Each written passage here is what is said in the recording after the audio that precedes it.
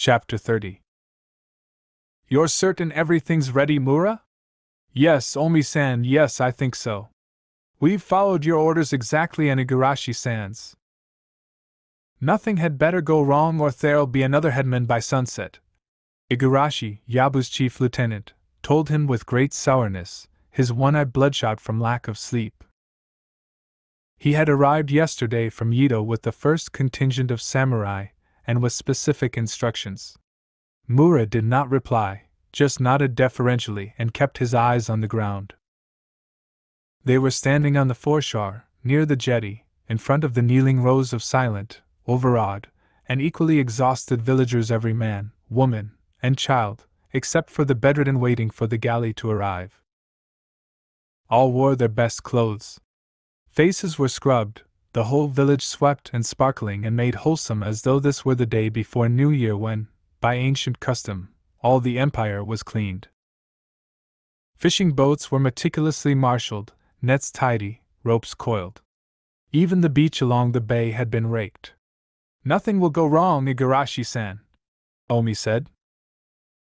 He had had little sleep this last week, ever since Yabu's orders had come from Osaka via one of Toranaga's carrier pigeons. At once he had mobilized the village and every able-bodied man within 20 ri to prepare Enjiro for the arrival of the samurai and Yabu. And now that Igarashi had whispered the very private secret, for his ears only, that the great daimyo Toranaga was accompanying his uncle and had successfully escaped Ishido's trap, he was more than pleased he had expended so much money. There's no need for you to worry, Igarashi-san. This is my fief and my responsibility. I agree. Yes, it is. Igarashi waved Mura contemptuously away. And then he added quietly, You're responsible. But without offense, I tell you, you've never seen our master when something goes wrong. If we've forgotten anything, or these dung-eaters haven't done what they're supposed to, our master will make your whole fief and those to the north and south into manure heaps before sunset tomorrow. He strode back to the head of his men. This morning the final companies of samurai had ridden in from Mishima, Yabu's capital city, to the north. Now they, too, with all the others, were drawn up in packed military formation on the foreshore, in the square, and on the hillside, their banners waving with the slight breeze, upright spears glinting in the sun. 3,000 samurai, the elite of Yabu's army. 500 cavalry. Omi was not afraid. He had done everything it was possible to do and had personally checked everything that could be checked. If something went wrong, then that was just karma. But nothing is going to go wrong, he thought excitedly. 500 koku had been spent or was committed on the preparations, more than his entire year's income before Yabu had increased his fief. He had been staggered by the amount, but Midori, his wife, had said they should spend lavishly, that the cost was minuscule compared to the honor that Lord Yabu was doing him. And with Lord Toranaga here, who knows what great opportunities you'll have, she had whispered. She's so right, Omi thought proudly. He rechecked the shore and the village square. Everything seemed perfect. Midori and his mother were waiting under the awning that had been prepared to receive Yabu and his guest, Toranaga. Omi noticed that his mother's tongue was wagging, and he wished that Midori could be spared its constant lash. He straightened a fold in his already impeccable kimono, and adjusted his swords and looked seaward. Listen, Mura-san. Yuo, the fisherman, was whispering cautiously. He was one of the 5 village elders, and they were kneeling with Mura in front of the rest. You know, I'm so frightened, if I pissed I'd piss dust. Then don't, old friend. Mura suppressed his smile. Yuo was a broad-shouldered, rock-like man with vast hands and broken nose, and he wore a pained expression. I won't. But I think I'm going to fart. Yuo was famous for his humor, and for his courage, and for the quantity of his wind. Last year, when they had the wind-breaking contest with the village to the north, he had been champion of champions, and had brought great honor to Enjiro. Yee, perhaps you'd better not. Haru, a short, wizened fisherman, chortled. One of the shitheads might get jealous. Mura hissed. Your order not to call samurai that while even one's near the village. Okay, he was thinking wearily, I hope we've not forgotten anything. He glanced up at the mountainside, at the bamboo stockade surrounding the temporary fortress they had constructed with such speed and sweat. 300 men, digging and building and carrying. The other new house had been easier. It was on the knoll, just below Omi's house, and he could see it, smaller than Omi's but with a tiled roof, a makeshift garden, and a small bathhouse. I suppose Omi will move there and give Lord Yabu his, Mura thought. He looked back at the headland where the galley would appear any moment now. Soon Yabu would step ashore, and then they were all in the hands of the gods, all Kami, God the Father, his blessed Son, and the blessed Madonna, O.K.O. Blessed Madonna, protect us. Would it be too much to ask to put thy great eye on this special village of Anjiro? Just for the next few days? We need special favor to protect us from our Lord and Master, oh yes. I will light 50 candles and my sons will definitely be brought up in the true faith, Mura promised. Today Mura was very glad to be a Christian. He could intercede with the one God, and that was an added protection for his village.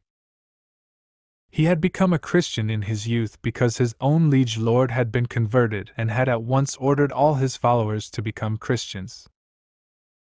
And when, 20 years ago, this lord was killed fighting for Toranaga against the Taiko, Mura had remained Christian to honor his memory. A good soldier has but one master, he thought. One real master. Ninjin, a round-faced man with very buck teeth, was especially agitated by the presence of so many samurai. Mura-san, so sorry, but it's dangerous what you've done, terrible, nay. That little earthquake this morning, it was a sign from the gods, an omen. You've made a terrible mistake, Mura-san. What is done, Ninjin. Forget about it. How can I? It's in my cellar, and some of it's in your cellar. I've plenty myself, Yuo said, no longer smiling. Nothing's anywhere. Nothing, old friends, Mura said cautiously. Nothing exists. On his orders, 30 koku of rice had been stolen over the last few days from the samurai commissariat and was now secreted around the village, along with other stores and equipment and weapons. Not weapons, Yuo had protested. Rice, yes, but not weapons. War is coming. It's against the law to have weapons, Ninjin had wailed. Mura snorted.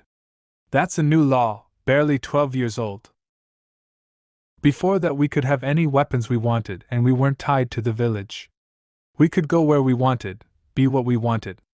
We could be peasant soldier, fisherman, merchant, even samurai, some could, you know it's the truth. Yes, but now it's different, Mura-san, different. The Taiko ordered it to be different. Soon it'll be as it's always been. We'll be soldiering again. Then let's wait, Ninjin had pleaded. Please. Now it's against the law. If the law changes, that's karma. The Taiko made the law, no weapons. None. On pain of instant death. Open your eyes, all of you. The Taiko's dead. And I tell you, soon Omi-san need trained men and most of us have warred, nay? We've fished and warred, all in their season. Isn't that true? Yes, Mura-san. Yo had agreed through his fear. Before the Taiko we weren't tied. They'll catch us, they have to catch us. Ninjin had wept. They'll have no mercy. They'll boil us like they boiled the barbarian. Shut up about the barbarian. Listen, friends, Mura had said. We'll never get such a chance again. It's sent by God. Or by the gods. We must take every knife, arrow, spear, sword, musket, shield, bow we can. The samurai'll think other samurai've stolen them, haven't the shitheads come from all over Aiza. And what samurai really trusts another? We must take back our right to war, nay? My father was killed in battle, so was his and his. Ninjin, how many battles have you been in? Dozens, nay? Yo, what about you? 20? 30? More. Didn't I serve with the Taiko, curse his memory? Before he became Taiko, he was a man. That's the truth. Then something changed him, nay?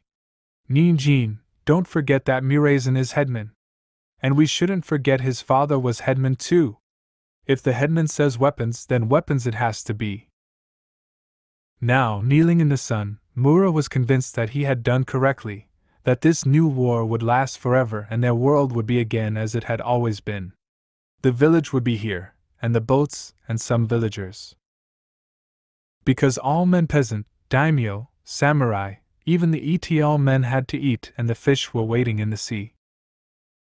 So the soldier villagers would take time out from war from time to time, as always, and they would launch their boats. Look! Yuo said and pointed involuntarily in the sudden hush. The galley was rounding the headland. Fujiko was kneeling abjectly in front of Toranaga in the main cabin that he had used during the voyage, and they were alone. I beg you, sire, she pleaded. Take this sentence off my head. It's not a sentence, it's an order. I will obey, of course. But I cannot? Toranaga flared. How dare you argue? I tell you you're to be the pilot's consort, and you have the impertinence to argue? I apologize, sire, with all my heart, Fujiko said quickly, the words gushing. That was not meant as an argument. I only wanted to say that I cannot do this in the way that you wished. I beg you to understand. Forgive me, sire, but it's not possible to be happy or to pretend happiness. She bowed her head to the futon. I humbly beseech you to allow me to commit seppuku. I've said before I do not approve of senseless death. I have a use for you. Please, sire, I wish to die. I humbly beg you. I wish to join my husband and my son. Toranaga's voice slashed at her, drowning the sounds of the galley. I've already refused you that honor. You don't merit it yet. And it's only because of your grandfather, because Lord Hiromatsu's my oldest friend, that I've listened patiently to your ill-mannered mouthings so far. Enough of this nonsense, woman. Stop acting like a dung-headed peasant. I humbly beg permission to cut off my hair and become a nun. Buddha will, no? I've given you an order. Obey it. Obey? She said, not looking up, her face stark. Then, half to herself. I thought I was ordered to Yedo. You were ordered to this vessel. You forget your position, you forget your heritage, you forget your duty. You forget your duty. I'm disgusted with you. Go and get ready. I want to die, please let me join them, sire. Your husband was born samurai by mistake. He was malformed, so his offspring would be equally malformed. That fool almost ruined me. Join them?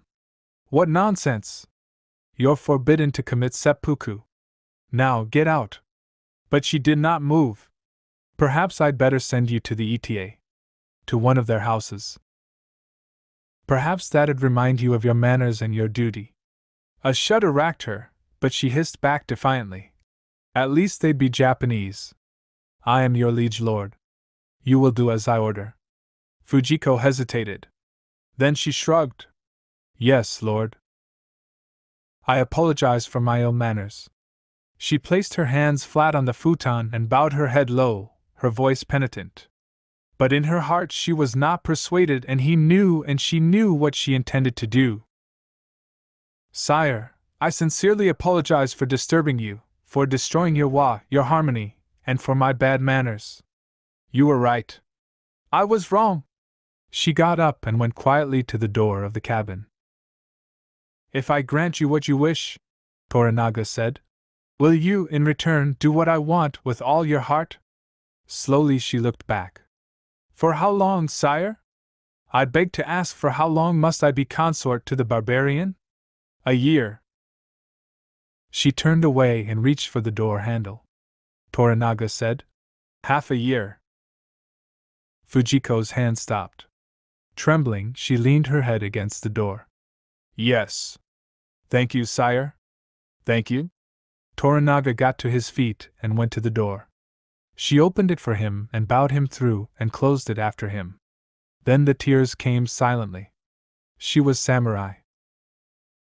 Toranaga came on deck feeling very pleased with himself. He had achieved what he wanted with the minimum of trouble. If the girl had been pressed too far, she would have disobeyed and taken her own life without permission. But now she would try hard to please, and it was important that she become the pilot's consort happily, at least outwardly so, and 6 months would be more than enough time. Women are much easier to deal with than men, he thought contentedly. So much easier, in certain things. Then he saw Yabu's samurai massed around the bay and his sense of well-being vanished. "Welcome to Aizu, Lord Toranaga," Yabu said.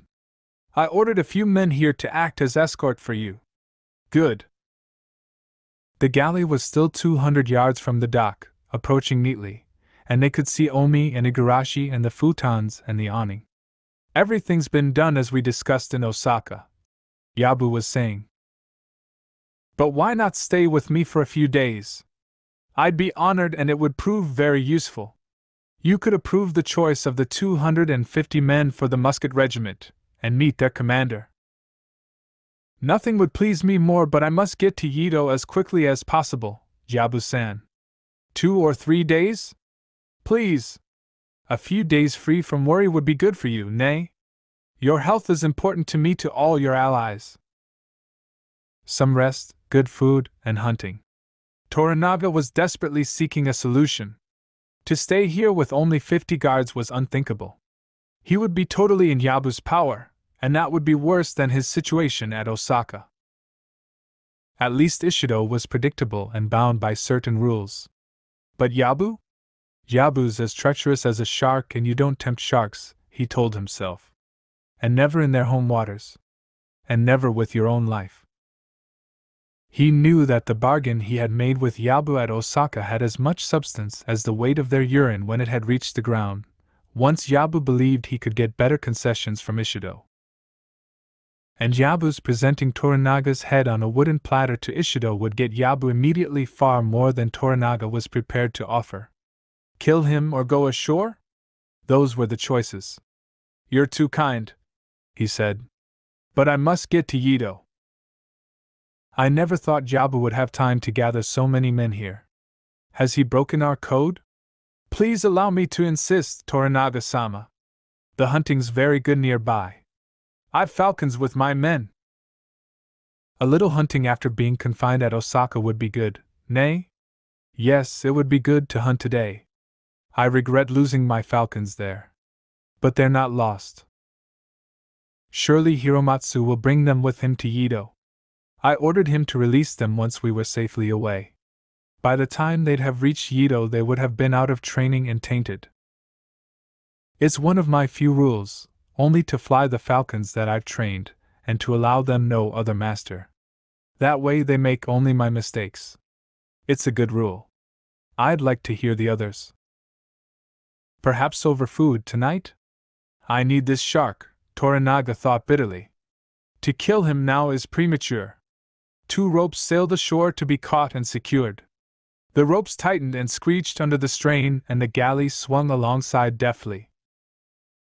Oars were shipped. The gangway slid into place, and then Yabu stood at its head. At once the masked samurai shouted their battle cry in unison. "Kasiji! Kasiji!" And the roar that they made sent the gulls cawing and mewing into the sky. As one man, the samurai bowed. Yabu bowed back, then turned to Toranaga and beckoned him expansively.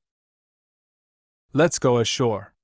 Toranaga looked out over the masked samurai, over the villagers prostrate in the dust, and he asked himself, "Is this where I died by the sword as the astrologer has foretold? Certainly the first part has come to pass. My name is now written on Osaka walls." He put that thought aside. At the head of the gangway he called out loudly and imperiously to his 50 samurai, who now wore brown uniform kimonos as he did. "All of you stay here. You, Captain, you will prepare for instant departure. Mariko-san, you will be staying in Anjiro for 3 days. Take the pilot and Fujiko-san ashore at once and wait for me in the square." Then he faced the shore and, to Yabu's amazement, increased the force of his voice. Now, Yabu-san, I will inspect your regiments. At once he walked past him and stomped down the gangplank with all the easy, confident arrogance of the fighting general he was. No general had ever won more battles and no one was more cunning except the Taiko, and he was dead. No general had fought more battles, or was ever more patient, or had lost so few men. And he had never been defeated. A rustle of astonishment sped throughout the shore as he was recognized. This inspection was completely unexpected. His name was passed from mouth to mouth, and the strength of the whispering, the awe that it generated, gratified him. He felt Yabu following but did not look back. "Ah, Igarashi-san," he said with a geniality he did not feel. "It's good to see you. Come along, we'll inspect your men together." "Yes, Lord. And you must be Kasiji Omi-san. Your father's an old comrade in arms of mine. You follow too." "Yes, Lord," Omi replied, his sighs increasing with the honor being done to him. "Thank you." Toranaga set a brisk pace. He had taken them with him to prevent them from talking privately with Yabu for the moment, knowing that his life depended on keeping the initiative. "Didn't you fight with us at Odawara, Igarashi-san?" he was asking, already knowing that this was where the samurai had lost his eye. "Yes, sire. I had the honor. I was with Lord Yabu and we served on the Taiko right wing." "Then you had the place of honor where fighting was the thickest. I have much to thank you and your master for. We smashed the enemy, Lord. We were only doing our duty." Even though Igarashi hated Toranaga, he was proud that the action was remembered and that he was being thanked. Now they had come to the front of the 1st Regiment. Toranaga's voice carried loudly. "Yes, you and the men of Aiza helped us greatly. Perhaps if it weren't for you, I would not have gained the Kwanto. Yabu-sama?" he added, stopping suddenly, giving Yabu publicly the added title, and thus the added honor.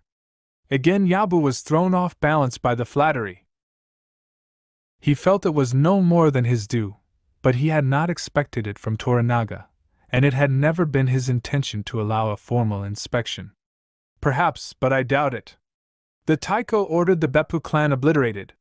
So it was obliterated." That had been 10 years ago, when only the enormously powerful and ancient Beppu clan, led by Beppu Genzamen, opposed the combined forces of General Nakamura, the Taiko to be, and Toranaga, the last major obstacle to Nakamura's complete domination of the empire. For centuries the Beppu had owned the 8 provinces, the Kwanto. 150,000 men had ringed their castle city of Odawara, which guarded the pass that led through the mountains into the incredibly rich rice plains beyond. The siege lasted 11 months. Nakamura's new consort, the patrician Lady Okiba, radiant and barely 18, had come to her lord's household outside the battlements, her infant son in her arms, Nakamura doting on his firstborn child. And with Lady Okiba had come her younger sister, Genjiko, whom Nakamura proposed giving in marriage to Toranaga. "Sire," Toranaga had said, "I'd certainly be honored to lock our houses closer together, but instead of me marrying the Lady Genjiko as you suggest, let her marry my son and heir, Sadara." It had taken Toranaga many days to persuade Nakamura, but he had agreed. Then when the decision was announced to the Lady Okiba, she had replied at once. "With humility, sire, I oppose the marriage." Nakamura had laughed. "So do I. Sadara's only 10 and Genjiko 13. Even so, they're now betrothed and on his 15th birthday they'll marry." "But sire, Lord Toranaga's already your brother-in-law, nay? Surely that's enough of a connection? You need closer ties with the Fujimoto and the Takashima even at the imperial court." "They're duheads at court, and all in pawn," Nakamura had said in his rough, peasant voice. "Listen, Ochan, Toranaga's got 70,000 samurai. When we've smashed the Beppu, he'll have the Kwanto and more men.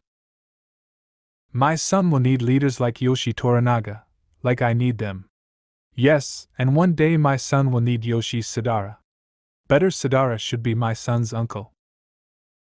Your sister's betrothed to Sadara, but Sadara will live with us for a few years, nay? Of course, sire. Toranaga had agreed instantly, giving up his son and heir as a hostage. Good. But listen, first you and Sadara will swear eternal loyalty to my son. And so it had happened. Then during the 10th month of siege this first child of Nakamura had died, from fever or bad blood or malevolent kami. May all gods curse Odawara and Toranaga, Okiba had raved. It's Toranaga's fault that we're here, he wants the Kwanto. It's his fault our son's dead. He's your real enemy. He wants you to die and me to die. Put him to death or put him to work.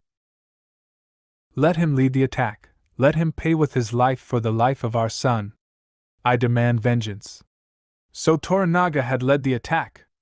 He had taken Odawara Castle by mining the walls and by frontal attack.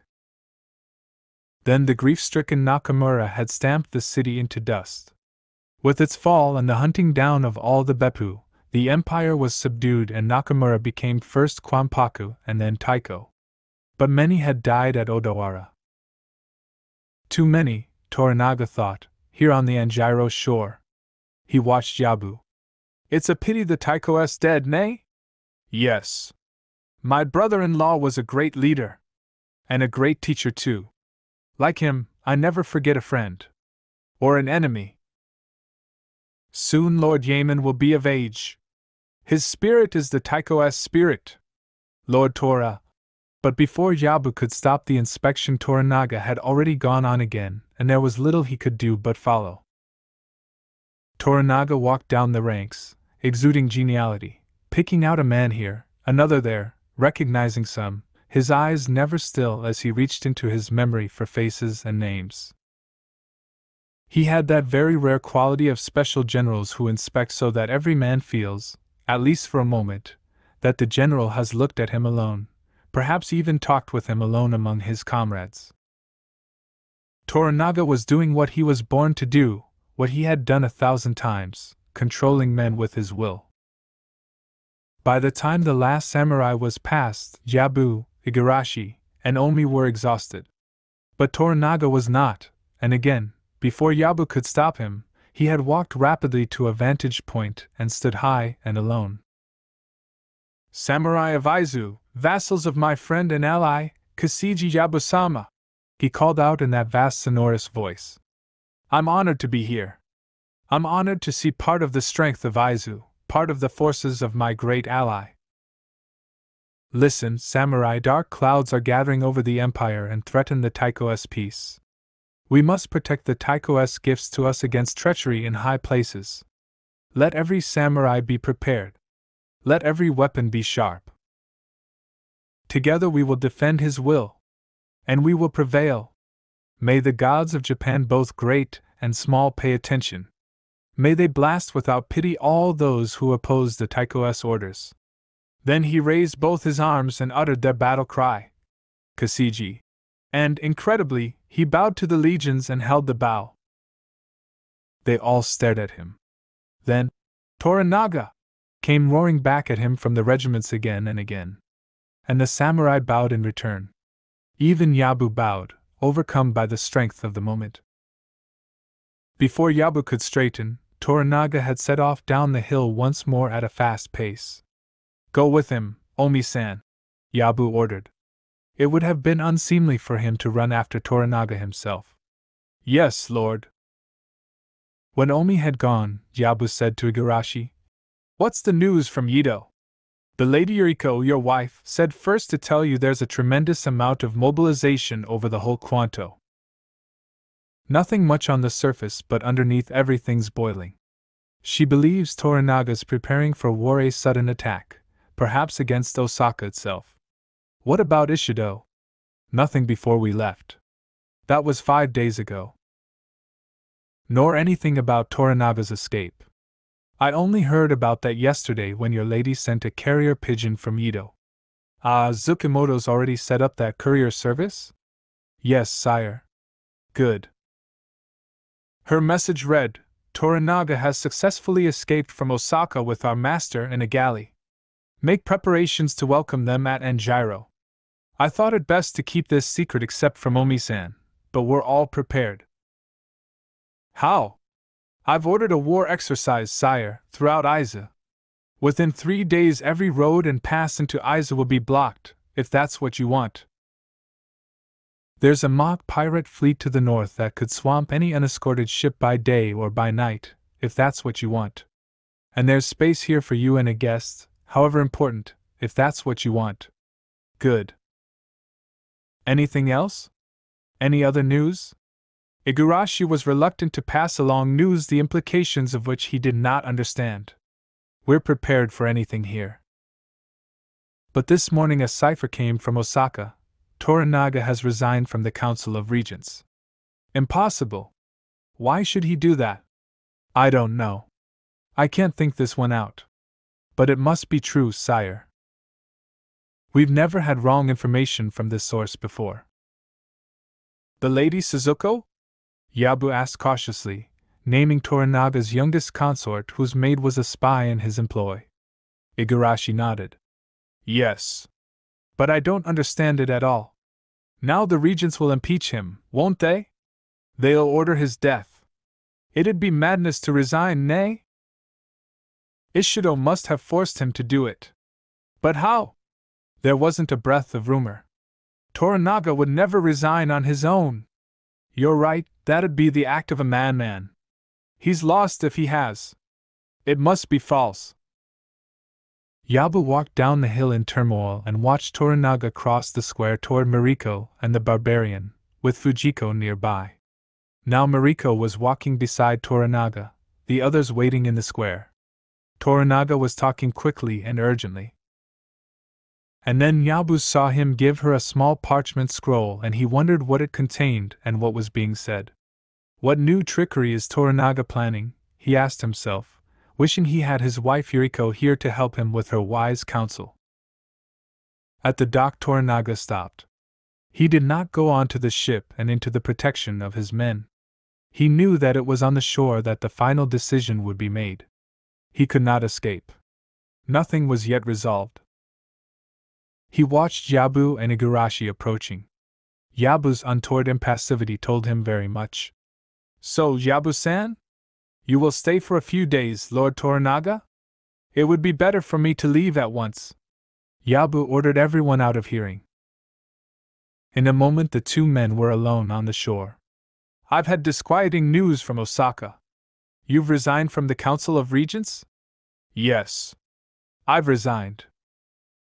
Then you've killed yourself, destroyed your cause, all your vassals, all your allies, all your friends.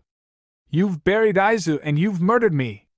The Council of Regents can certainly take away your fief, and your life if they want. Yes. By all gods, living and dead and yet to be born. Yabu fought to dominate his temper. I apologize for my bad manners, but your incredible attitude. Yes, I apologize.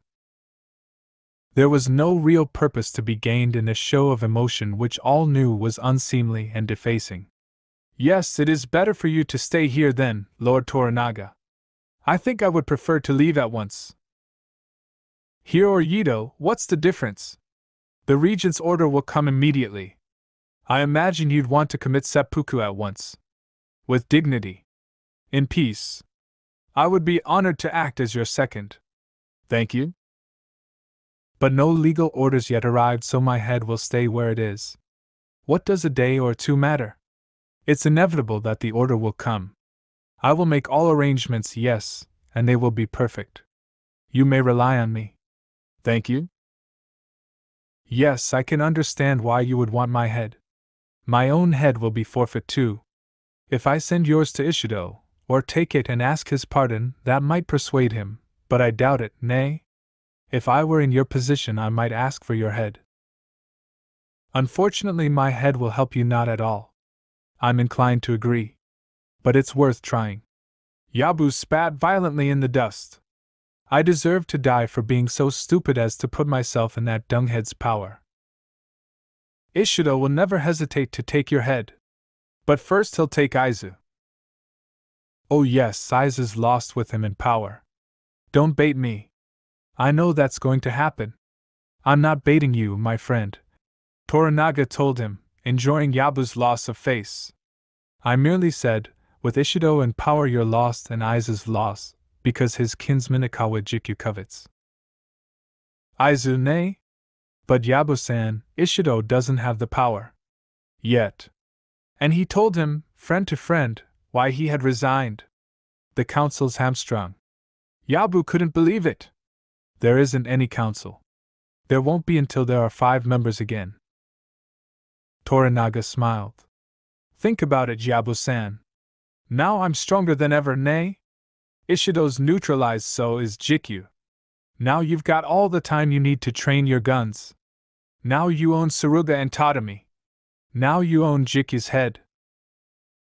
In a few months you'll see his head on a spike and the heads of all his kin, and you'll ride in state into your new domains. Abruptly he spun and shouted, Igarashi-san. And 500 men heard the command. Igarashi came running, but before the samurai had gone 3 paces, Toranaga called out, Bring an honor guard with you. 50 men. At once. He did not dare to give Yabu a moment's respite to detect the enormous flaw in his argument, that if Ishido was hamstrung now and did not have power, then Toranaga's head on a wooden platter would be of enormous value to Ishido and thus to Yabu. Or even better, Toranaga bound like a common felon and delivered alive at the gates of Osaka Castle would bring Yabu immortality and the keys to the Kwanto. While the honor guard was forming in front of him, Toranaga said loudly, In honor of this occasion, Yabu-sama, perhaps you would accept this as a token of friendship.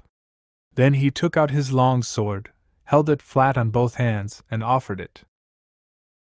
Yabu took the sword as though in a dream. It was priceless. It was a Minoira heirloom and famous throughout the land. Toranaga had possessed this sword for 15 years. It had been presented to him by Nakamura in front of the assembled majesty of all the important daimyos in the empire, except Beppu Genzamen, as part payment for a secret agreement. This had happened shortly after the Battle of Nagakud, long before the Lady Okiba.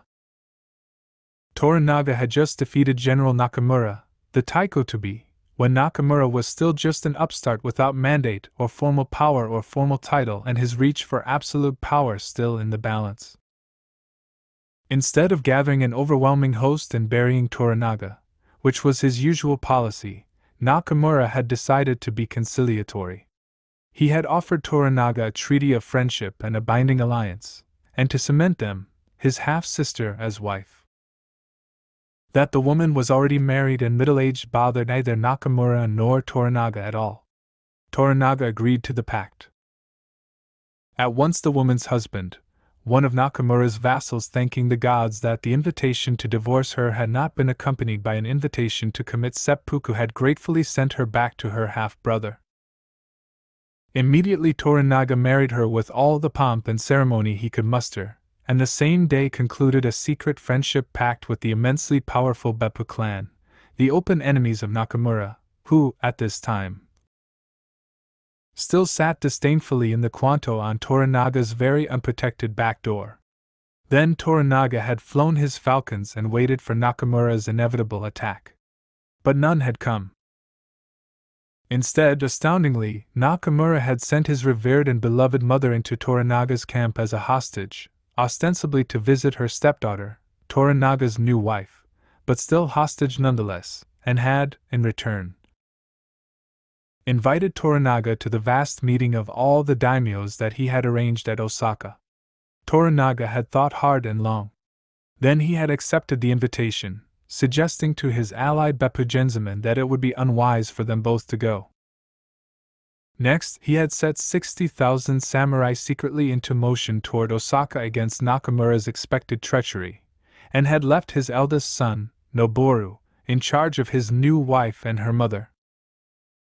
Noboru had at once piled tinder-dry brushwood to the eaves of their residence, and had told them bluntly he would fire it if anything happened to his father. Toranaga smiled, remembering. The night before he was due to enter Osaka, Nakamura, unconventional as ever, had paid him a secret visit, alone and unarmed. Well met, Tora-san. Well met, Lord Nakamura. Listen, we've fought too many battles together, we know too many secrets, we've shit too many times in the same pot to want to piss on our own feet or on each other's. I agree, Toranaga had said cautiously. Listen then, I'm within a sword's edge of winning the realm. To get total power, I've got to have the respect of the ancient clans, the hereditary fief holders, the present heirs of the Fujimoto, the Takashima, and Minoira. Once I've got power, any daimyo or any three together can piss blood for all I care. You have my respect, you've always had it. The little monkey-faced man had laughed richly. You won at Nagakud fairly. You're the best general I've ever known, the greatest daimyo in the realm. But now we're going to stop playing games, you and I. Listen, tomorrow I want you to bow to me before all the daimyos, as a vassal. I want you, Yoshi Toranaga no Minowara, a willing vassal. Publicly. Not to tongue my hole, but polite, humble, and respectful. If you're my vassal, the rest'll fart in their haste to put their heads in the dust, and their tails in the air. And the few that don't, well, let them beware. That will make you lord of all Japan. Nay? Yes. The first in history. And you'll have given it to me. I admit I can't do it without you. But listen, if you do that for me, you'll have first place after me. Every honor you want. Anything. There's enough for both of us. Is there? Yes. First I take Japan. Then Korea. Then China.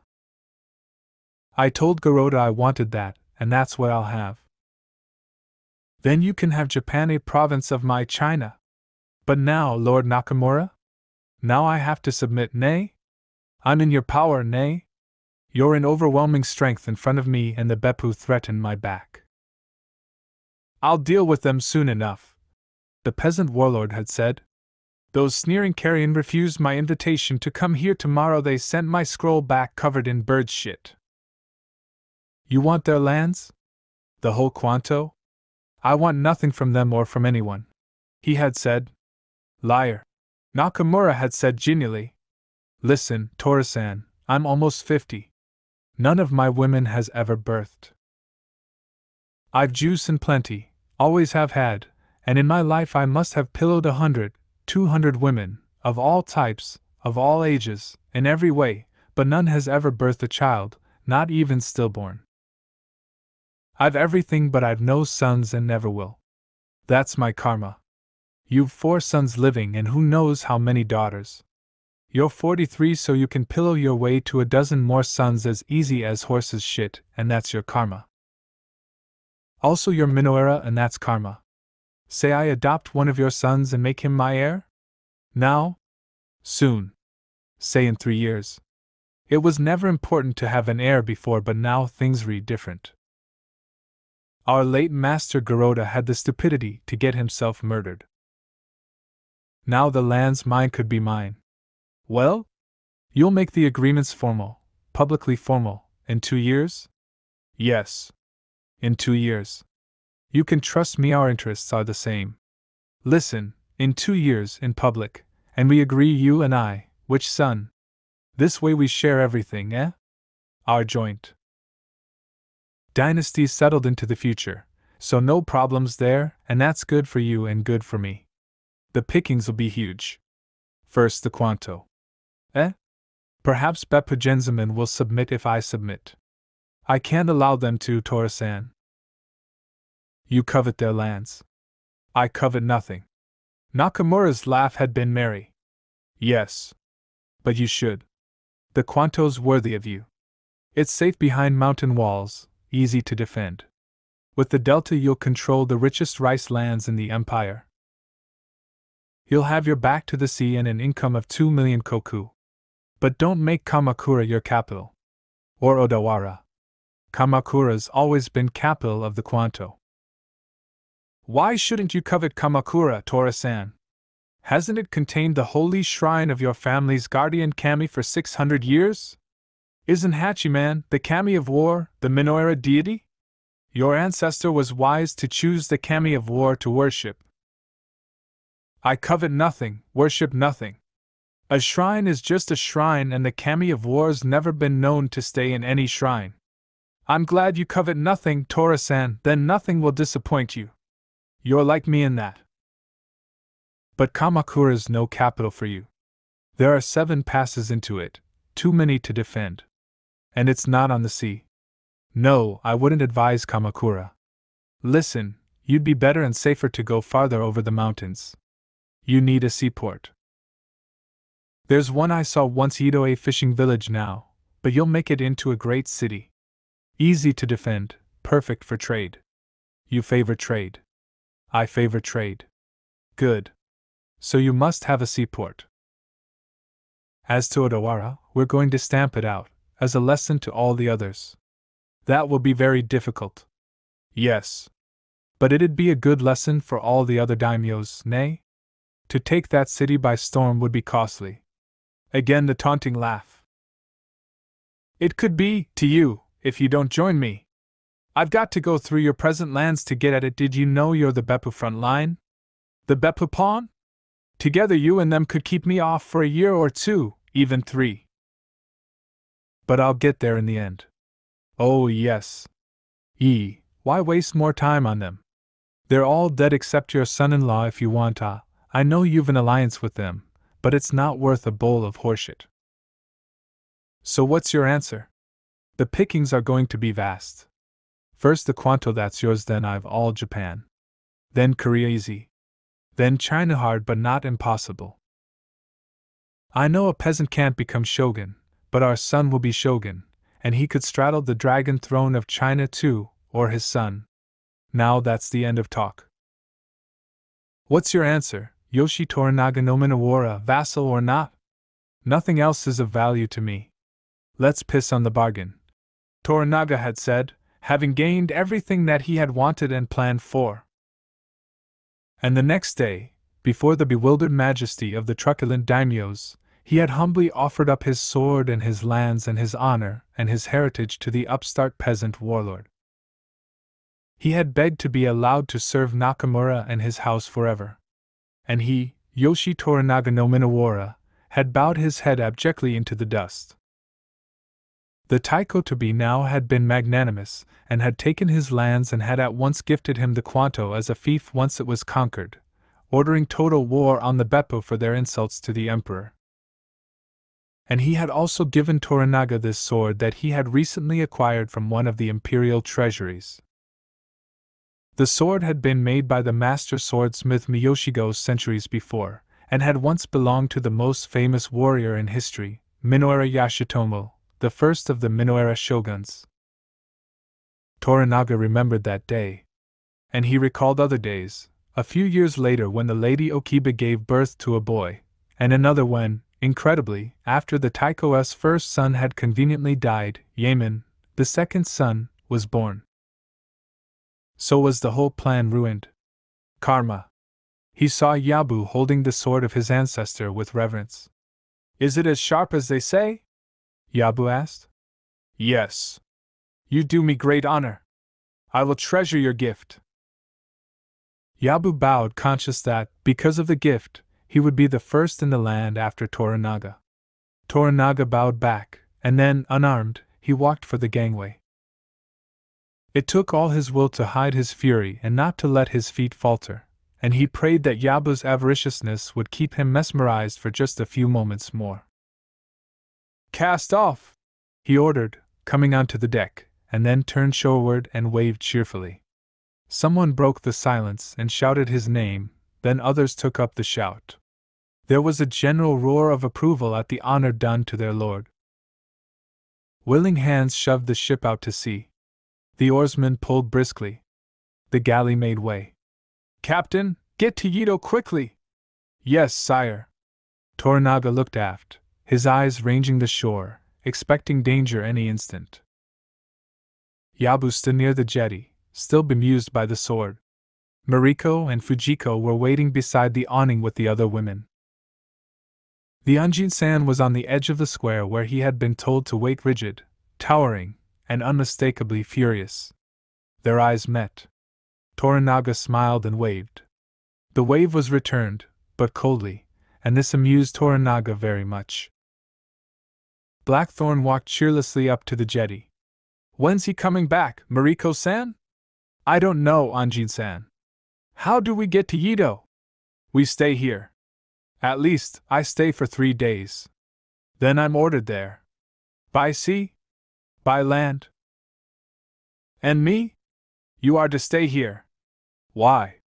You expressed an interest in learning our language. And there's work for you to do here. What work? I don't know, I'm sorry. Lord Yabu will tell you. My master left me here to interpret for 3 days.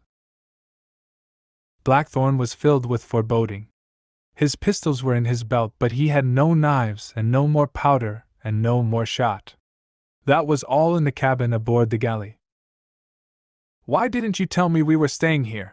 He asked. You just said to come ashore? I didn't know you were to remain here also, she replied. Lord Toranaga told me only a moment ago, in the square. Why didn't he tell me then? Tell me himself? I don't know. I was supposed to be going to Yedo. That's where my crew is. That's where my ship is. What about them? He just said you were to stay here.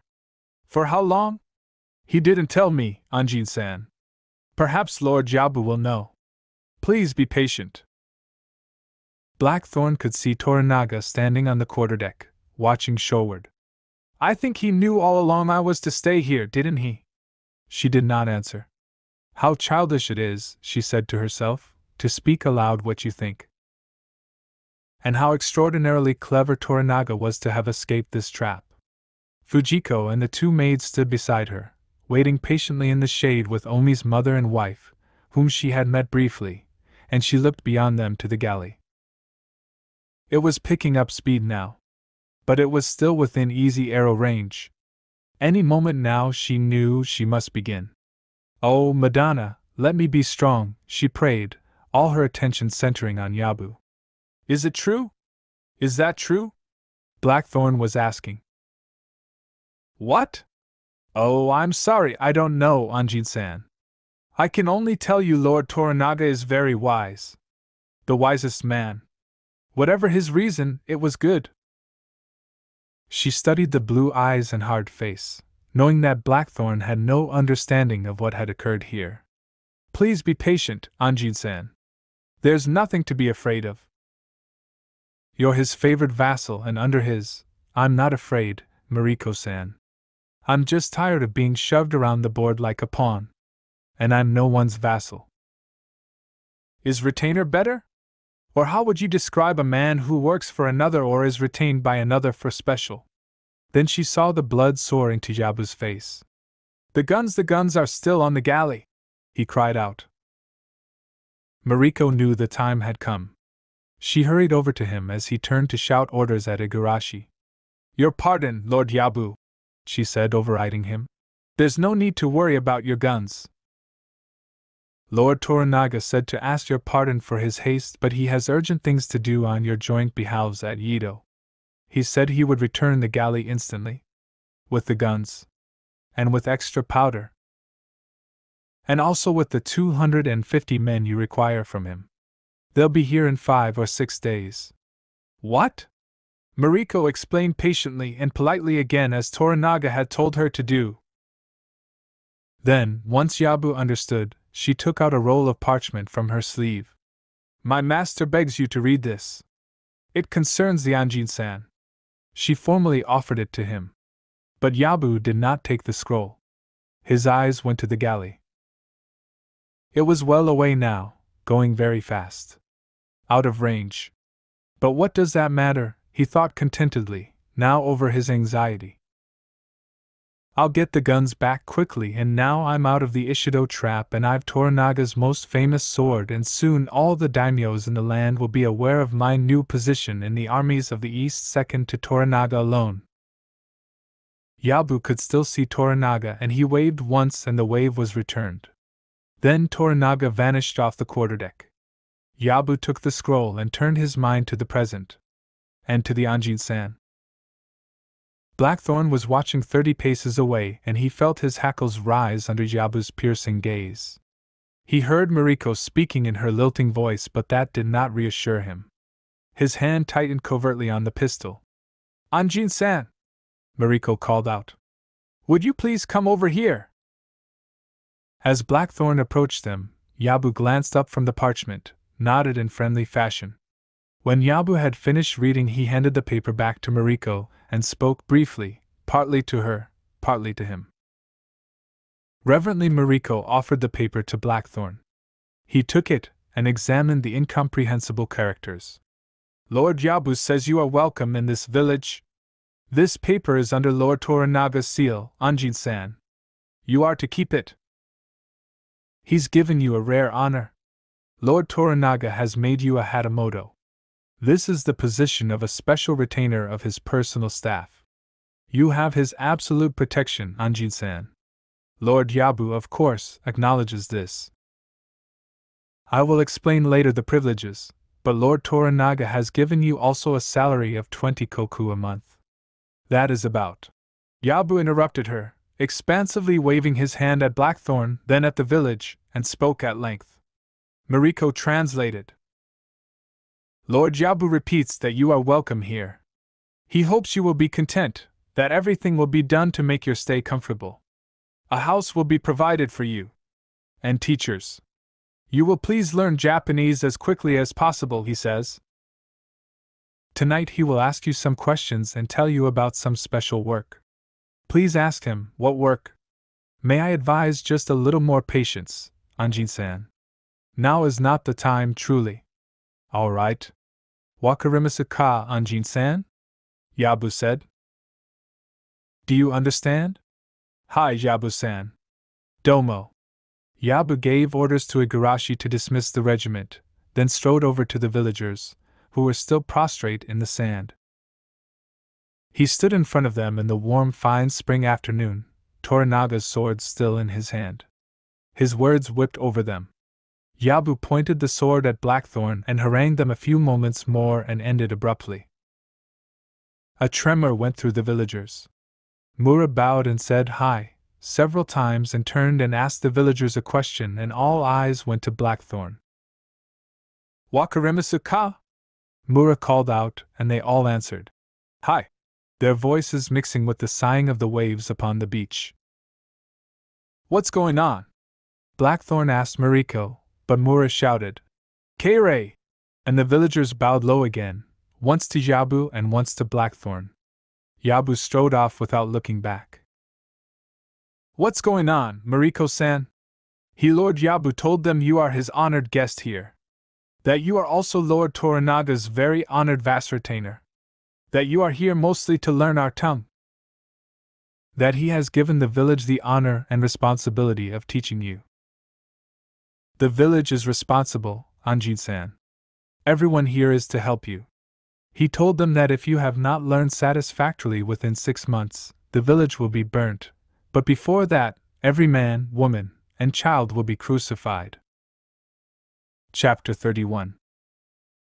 The day was dying now, the shadows long, the sea red, and a kind wind blowing. Blackthorne was coming up the path from the village toward the house that Mariko had earlier pointed out and told him was to be his.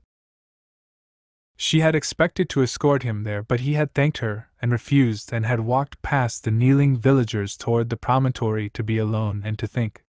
He had found the effort of thinking too great. Nothing seemed to fit. He had doused salt water over his head to try to clear it, but that had not helped. At length he had given up and had walked back aimlessly along the shore, past the jetty, across the square and through the village, up to this house where he was to live now and where, he remembered, there had not been a dwelling before. High up, dominating the opposite hillside, was another sprawling dwelling, part thatch, part tile, within a tall stockade, many guards at the fortified gateway. Samurai were strutting through the village or standing talking in groups. Most had already marched off behind their officers in disciplined groups up the paths and over the hill to their bivouac encampment. Those samurai that Blackthorne met, he absently greeted, and they greeted him in return. He saw no villagers. Blackthorne stopped outside the gate that was set into the fence. There were more of the peculiar characters painted over the lintel, and the door itself was cut out in ingenious patterns designed to hide and at the same time to reveal the garden behind. Before he could open the door, it swung inward and a frightened old man bowed him through. "Konbanwa, Anjin-san." His voice quavered piteously. "Good evening." "Konbanwa," he replied. "Listen, old man, o nani ka? Nani watashi wa Anjin-sama? Ah, watashi Yukiya. Yukiya." The old man was almost slavering with relief. Blackthorne said the name several times to help remember it, and added, "San," and the old man shook his head violently. "I gomen nasai. I san Anjin-sama. Yukiya. Yukiya. All right, Yukiya." But Blackthorne thought, why not San, like everyone else? Blackthorne waved his hand in dismissal. The old man hobbled away quickly. "I'll have to be more careful. I have to help them," he said aloud. A maid came apprehensively onto the veranda through an open shoji and bowed low. "Konbanwa, Anjin-san." "Konbanwa," he replied, vaguely recognizing her from the ship. He waved her away too. A rustle of silk. Fujiko came from within the house. Mariko was with her. "Was your walk pleasant, Anjin-san?" "Yes, pleasant, Mariko-san."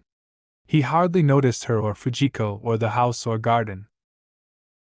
"Would you like cha? Or perhaps sake? Or a bath, perhaps?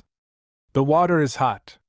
Mariko laughed nervously, perturbed by the look in his eyes. "The bathhouse is not completely finished, but we hope it will prove adequate. Sake, please." "Yes, some sake first, Mariko-san." Mariko spoke to Fujiko, who disappeared inside the house once more. A maid silently brought 3 cushions and went away. Mariko gracefully sat on one. "Sit down, Anjin-san, you must be tired." "Thank you." He sat on the steps of the veranda and did not take off his thongs. Fujiko brought 2 flasks of sake and a teacup, as Mariko had told her, not the tiny porcelain cup that should have been used. "Better to give him a lot of sake quickly," Mariko had said. "It would be better to make him quite drunk, but Lord Yabu needs him tonight. A bath and sake will perhaps ease him." Blackthorne drank the proffered cup of warmed wine without tasting it. And then a second. And a third. They had watched him coming up the hill through the slit of barely opened shojis. "What's the matter with him?" Fujiko had asked, alarmed. "He's distressed by what Lord Yabu said, the promise to the village. Why should that bother him? He's not threatened. It's not his life that was threatened. Barbarians are very different from us, Fujiko-san. For instance, the Anjin-san believes villagers are people, like any other people, like samurai, some perhaps even better than samurai." Fujiko had laughed nervously. "That's nonsense, nay? How can peasants equal samurai?" Mariko had not answered. She had just continued watching the Anjin-san. "Poor man," she said. "Poor village." Fujiko's short upper lip curled disdainfully. "A stupid waste of peasants and fishermen. Kisiji Yabu-san's a fool. How can a barbarian learn our tongue in half a year?" How long did the barbarian Tsuko-san take? More than 20 years, nay? And isn't he the only barbarian who's ever been able to talk even passable Japanese? No, not the only one, though he's the best I've ever heard. Yes, it's difficult for them. But the Anjin-san's an intelligent man, and Lord Toranaga said that in half a year, isolated from barbarians, eating our food, living as we do, drinking cha, bathing every day, the Anjin-san will soon be like one of us. Fujiko's face had been set. "Look at him, Mariko-san. So ugly. So monstrous and alien. Curious to think that as much as I detest barbarians, once he steps through the gate I'm committed and he becomes my lord and master." "He's brave, very brave, Fujiko. And he saved Lord Toranaga's life and is very valuable to him." "Yes, I know, and that should make me dislike him less, but so sorry it doesn't." "Even so, I'll try with all my strength to change him into one of us. I pray Lord Buddha will help me. Mariko had wanted to ask her niece, why the sudden change? Why are you now prepared to serve the Anjin-san and obey Lord Toranaga so absolutely, when only this morning you refused to obey? You swore to kill yourself without permission or to kill the barbarian the moment he slept. What did Lord Toranaga say to change you, Fujiko? But Mariko had known better than to ask. Toranaga had not taken her into this confidence. Fujiko would not tell her. The girl had been too well trained by her mother, Buntaro's sister, who had been trained by her father, Hiromatsu. I wonder if Lord Hiromatsu will escape from Osaka Castle, she asked herself, very fond of the old general, her father-in-law. And what about Kiri-san and the Lady Suzuko? Where is Buntaro, my husband? Where was he captured? Or did he have time to die? Mariko watched Fujiko pour the last of the sake. This cup too was consumed like the others, without expression. Dozo. Sake, Blackthorne said. More sake was brought. And finished. Dozo sake. Mariko-san, Fujiko said. The master shouldn't have any more, nay? He'll get drunk. Please ask him if he'd like his bath now. I will send for Suo. Mariko asked him. Sorry, he says he'll bathe later. Patiently Fujiko ordered more sake and Mariko added quietly to the maid. Bring some charcoaled fish. The new flask was emptied with the same silent determination. The food did not tempt him, but he took a piece at Mariko's gracious persuasion. He did not eat it. More wine was brought, and 2 more flasks were consumed. Please give the Anjin-san my apologies, Fujiko said. So sorry, but there isn't any more sake in his house. Tell him I apologize for this lack. I've sent the maid to fetch some more from the village. Good. He's had more than enough, though it doesn't seem to have touched him at all. Why not leave us now, Fujiko? Now would be a good time to make the formal offer on your behalf. Fujiko bowed to Blackthorne and went away, glad that custom decreed that important matters were always to be handled by a third party in private. Thus dignity could always be maintained on both sides. Mariko explained to Blackthorne about the wine. How long will it take to get more? Not long. Perhaps you'd like to bathe now. I'll see that sake is sent the instant it arrives. Did Toranaga say anything about my plan before he left? About the navy? No. I'm sorry, he said nothing about that. Mariko had been watching for the telltale signs of drunkenness. But to her surprise none had appeared, not even a slight flush, or a slurring of words. With this amount of wine consumed so fast, any Japanese would be drunk. The wine is not to your taste, Anjin-san? Not really. It's too weak. It gives me nothing. You seek oblivion? No a solution. Anything that can be done to help, will be done. I must have books and paper and pens. Tomorrow I will begin to collect them for you. No, tonight, Mariko-san. I must start now. Lord Toranaga said he will send you a book. What did you call it? The grammar books and word books of the Holy Fathers. How long will that take? I don't know. But I'm here for 3 days. Perhaps this may be a help to you. And Fujiko-san is here to help also. She smiled, happy for him. I'm honored to tell you she is given to you as consort, and she, what? Lord Toranaga asked her if she would be your consort, and she said she would be honored and agreed. She will, but I haven't agreed. Please? I'm sorry, I don't understand. I don't want her. Either as consort or around me. I find her ugly. Mariko gaped at him. But what's that got to do with consort? Tell her to leave. But Anjin-san, you can't refuse. That would be a terrible insult to Lord Toranaga, to her, to everyone. What harm has she done you? None at all. Usagi Fujiko's Kansen, you listen to me. Blackthorne's words ricocheted around the veranda and the house. Tell her to leave, Mariko said at once. So sorry, Anjin-san. Yes, you're right to be angry. But I'm not angry, Blackthorne said icily. Can't you people get it through your heads I'm tired of being a puppet? I don't want that woman around. I want my ship back and my crew back, and that's the end of it. I'm not staying here 6 months, and I detest your customs. It's God-cursed terrible that one man can threaten to bury a whole village just to teach me Japanese. And as to consorts, that's worse than slavery, and it's a goddamned insult to arrange that without asking me in advance. What's the matter now? Mariko was asking herself helplessly. What has ugliness to do with consort? And anyway, Fujiko's not ugly. How can he be so incomprehensible? Then she remembered Toranaga's admonition. Mariko-san, you're personally responsible. Firstly, that Yabu-san doesn't interfere with my departure after I've given him my sword. And secondly, you're totally responsible for settling the Anjin-san docilely in Anjiro. I'll do my best, sire. But I'm afraid the Anjin-san baffles me. Treat him like a hawk. That's the key to him. I tame a hawk in 2 days. You've 3. She looked away from Blackthorne and put her wits to work. He does seem like a hawk when he's in a rage, she thought.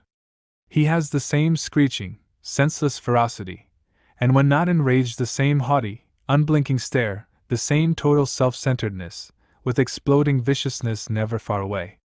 I agree. You're completely right. You've been imposed upon terribly, and you're quite right to be angry, she said soothingly. Yes, and certainly Lord Toranaga should have asked, even though he doesn't understand your customs. But it never occurred to him that you would object. He only tried to honor you as he would a most favored samurai. He made you a Hatamoto. That's almost like a kinsman, Anjin-san. There are only about 1,000 Hatamoto in all the Kwanto. And as to the Lady Fujiko, he was only trying to help you. The Lady Usagi Fujiko would be considered. Among us, Anjin-san, this would be considered a great honor. Why? Because her lineage is ancient, and she's very accomplished. Her father and grandfather are daimyos. Of course she's samurai, and of course, Mariko added delicately, you would honor her by accepting her. And she does need a home and a new life. Why? She is recently widowed. She's only 19, Anjin-san, poor girl, but she lost a husband and a son and is filled with remorse. To be formal consort to you would give her a new life. What happened to her husband and son? Mariko hesitated, distressed at Blackthorne's impolite directness. But she knew enough about him by now to understand that this was his custom, and not meant as lack of manners. They were put to death, Anjin-san. While you're here you will need someone to look after your house. The Lady Fujiko will be. Why were they put to death? Her husband almost caused the death of Lord Toranaga. Please, Khan. Toranaga ordered their deaths? Yes.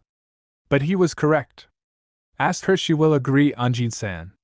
How old was the child? A few months, Anjin-san.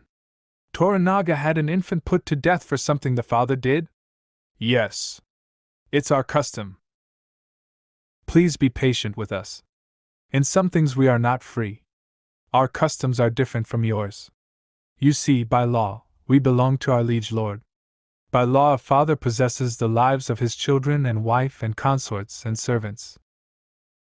By law, his life is possessed by his liege lord. This is our custom. So a father can kill anyone in his house? Yes. Then you're a nation of murderers. No. But your custom condones murder. I thought you were Christian. I am, Anjin-san. What about the commandments? I cannot explain truly. But I am Christian and samurai and Japanese, and these are not hostile to one another. To me, they're not. Please be patient with me and with us. Please. You'd put your own children to death if Toranaga ordered it? Yes. I only have one son, but yes, I believe I would. Certainly it would be my duty to do so. That's the law if my husband agreed. I hope God can forgive you. All of you. God understands, Anjin-san. Oh, he will understand. Perhaps he will open your mind so you can understand. I'm sorry, I cannot explain very well, nay? I apologize for my lack. She watched him in the silence, unsettled by him. I don't understand you either, Anjin-san. You baffle me. Your customs baffle me. Perhaps if we're both patient we can both learn. The Lady Fujiko, for instance. As consort, she will look after your house and your servants. And your needs, any of your needs. You must have someone to do that. She will see to the running of your house, everything. You do not need to pillow her, if that concerns you, if you do not find her pleasing. You do not even need to be polite to her, though she merits politeness. She will serve you, as you wish, in any way you wish. I can treat her any way I want? Yes. I can pillow her or not pillow her? Of course.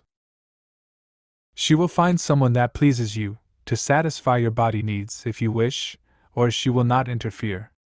I can treat her like a servant? A slave? Yes. But she merits better.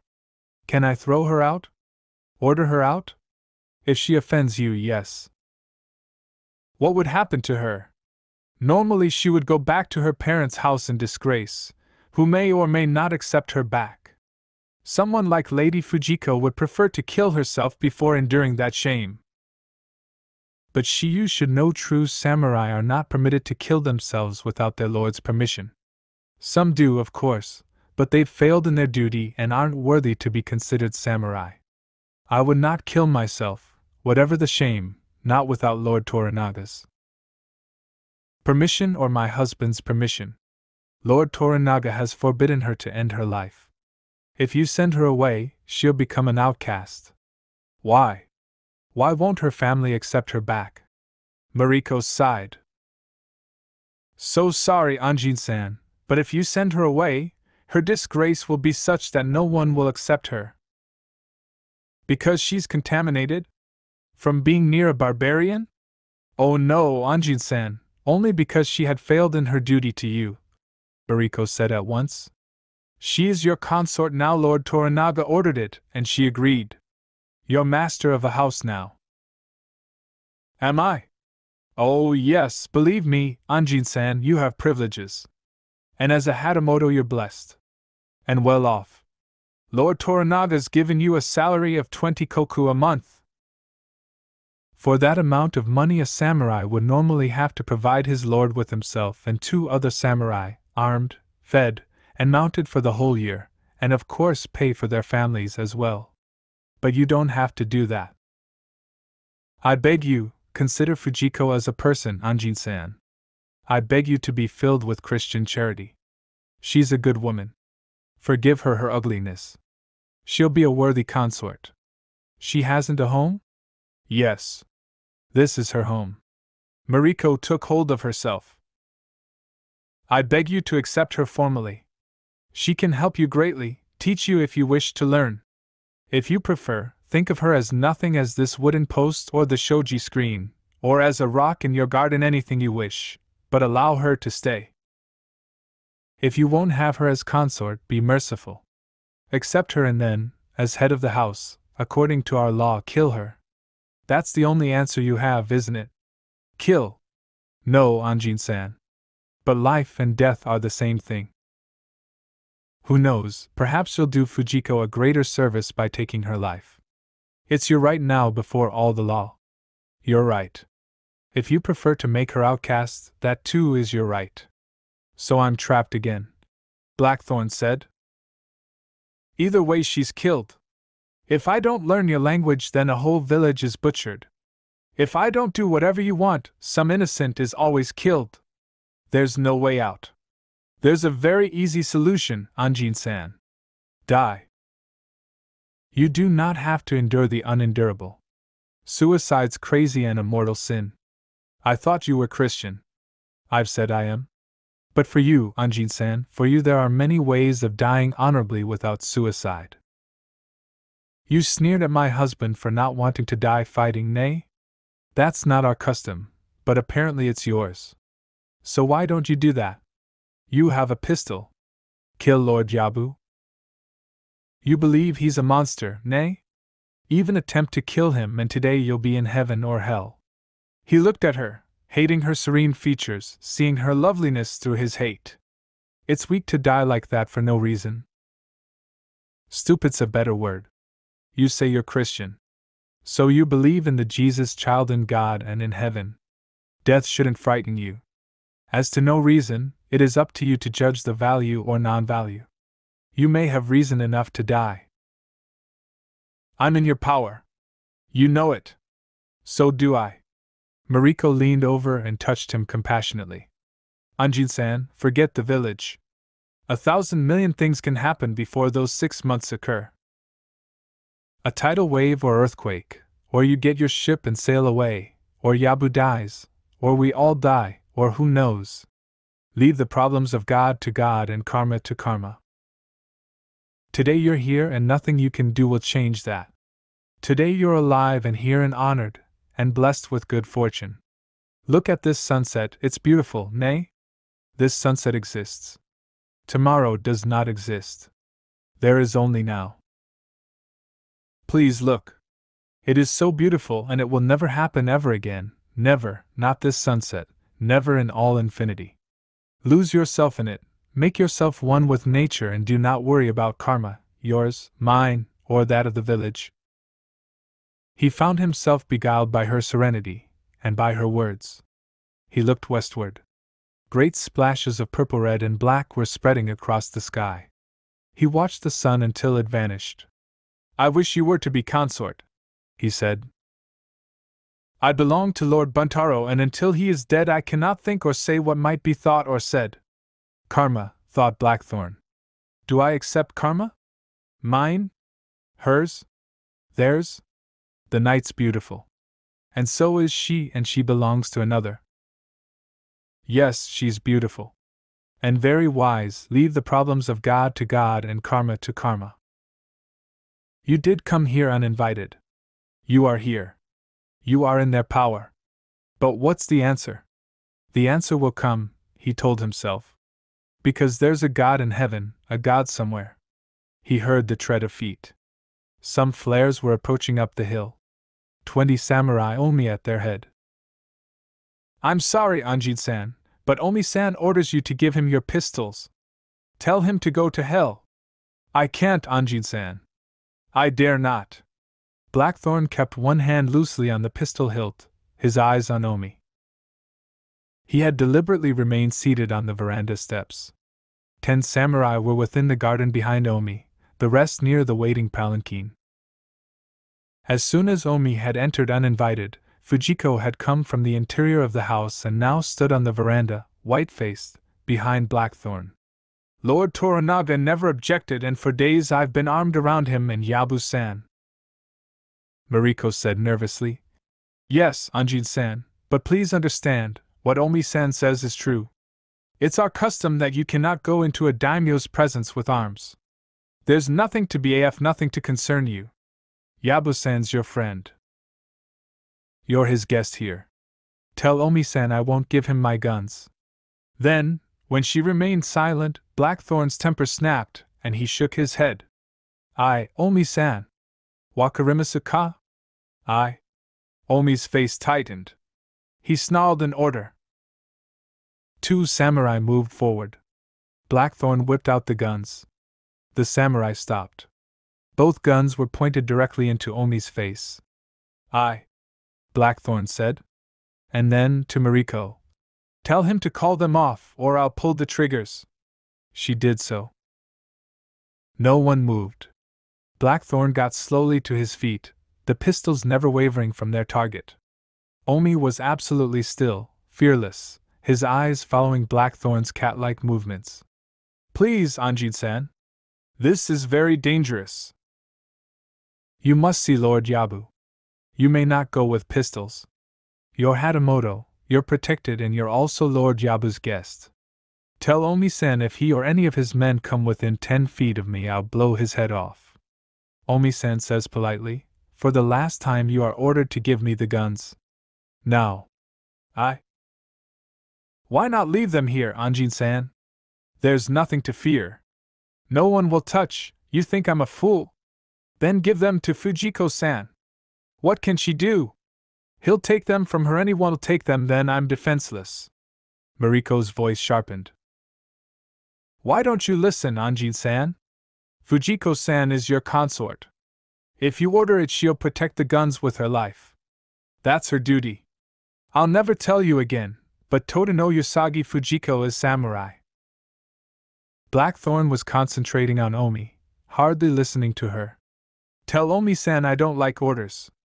I'm Lord Toranaga's guest. I'm Lord Yabu's guest. You ask guests to do things?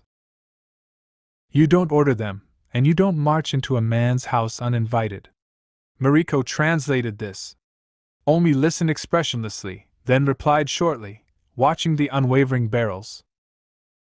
He says, Kasiji Omi, I would ask for your pistols, and ask you to come with me because Kasiji Yabusama orders you into his presence.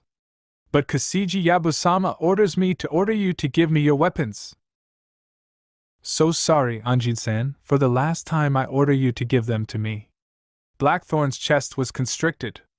He knew he was going to be attacked, and he was furious at his own stupidity. But there comes a time when you can't take any more, and you pull a gun or a knife, and then blood is spilled through stupid pride. Most times stupid. If I'm to die, Omi will die first, by God. He felt very strong, though somewhat lightheaded. Then what Mariko said began to ring in his ears. Fujiko's samurai, she is your consort. And his brain began to function. Just a moment. Mariko-san, please say this to Fujiko-san. Exactly, I'm going to give you my pistols. You are to guard them. No one except me is to touch them.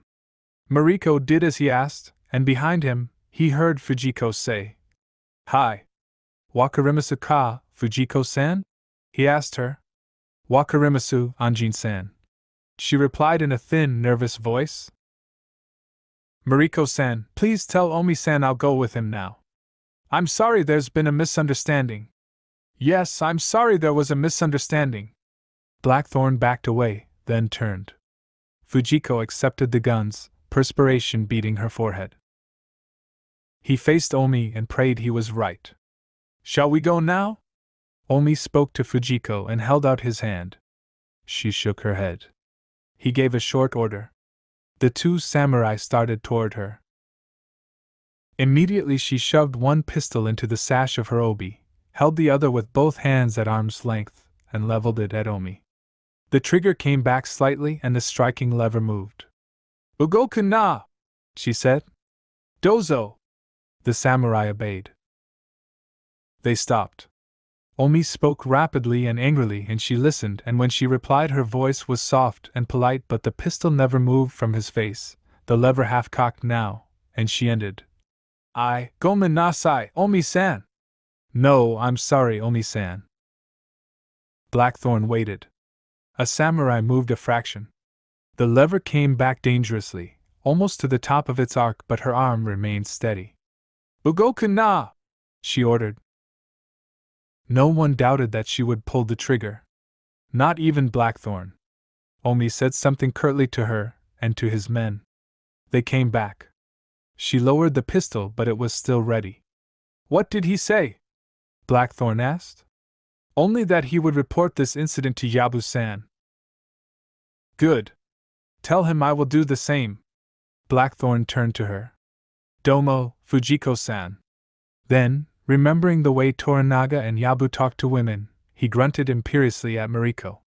Come on, Mariko-san. Ikamasho! He started for the gate. Anjin-san! Fujiko called out. Hi! Blackthorne stopped. Fujiko was bowing to him and spoke quickly to Mariko. Mariko's eyes widened, then she nodded and replied, and spoke to Omi, who also nodded, clearly enraged but restraining himself. What's going on? Please be patient, Anjin-san. Fujiko called out, and there was an answer from within the house. A maid came onto the veranda. In her hands were two swords. Samurai swords. Fujiko took them reverently, offered them to Blackthorne with a bow, speaking softly. Mariko said, Your consort rightly points out that a Hatamoto is, of course, obliged to wear the two swords of the samurai. More than that, it's his duty to do so. She believes it would not be correct for you to go to Lord Yabu without swords, that it would be impolite. By our law, it's duty to carry swords. She asks if you would consider using these, unworthy though they are, until you buy your own. Blackthorne stared at her, then at Fujiko and back to her again. Does that mean I'm samurai? That Lord Toranaga made me samurai? I don't know, Anjin-san. But there's never been a Hatamoto who wasn't samurai. Never. Mariko turned and questioned Omi. Impatiently he shook his head and answered. Omi-san doesn't know either. Certainly it's the special privilege of a Hatamoto to wear swords at all times, even in the presence of Lord Toranaga. It is his duty because he's a completely trustworthy bodyguard. Also, only a Hatamoto has the right of immediate audience with the Lord. Blackthorne took the short sword and stuck it in his belt, then the other, the long one, the killing one, exactly as Omi was wearing his. Armed, he did feel better. Arigato Gozaimashita, Fujiko-san, he said quietly. She lowered her eyes and replied softly. Mariko translated. Fujiko-san says, with permission, Lord, because you must learn our language correctly and quickly, she humbly wishes to point out that domo is more than sufficient for a man to say. Arigato, with or without Gozaimashita, is an unnecessary politeness, an expression that only women use. Hi. Domo. Wakarimasu, Fujiko-san. Blackthorne looked at her clearly for the first time with his newfound knowledge. He saw the sweat on her forehead and the sheen on her hands. The narrow eyes and square face and ferret teeth.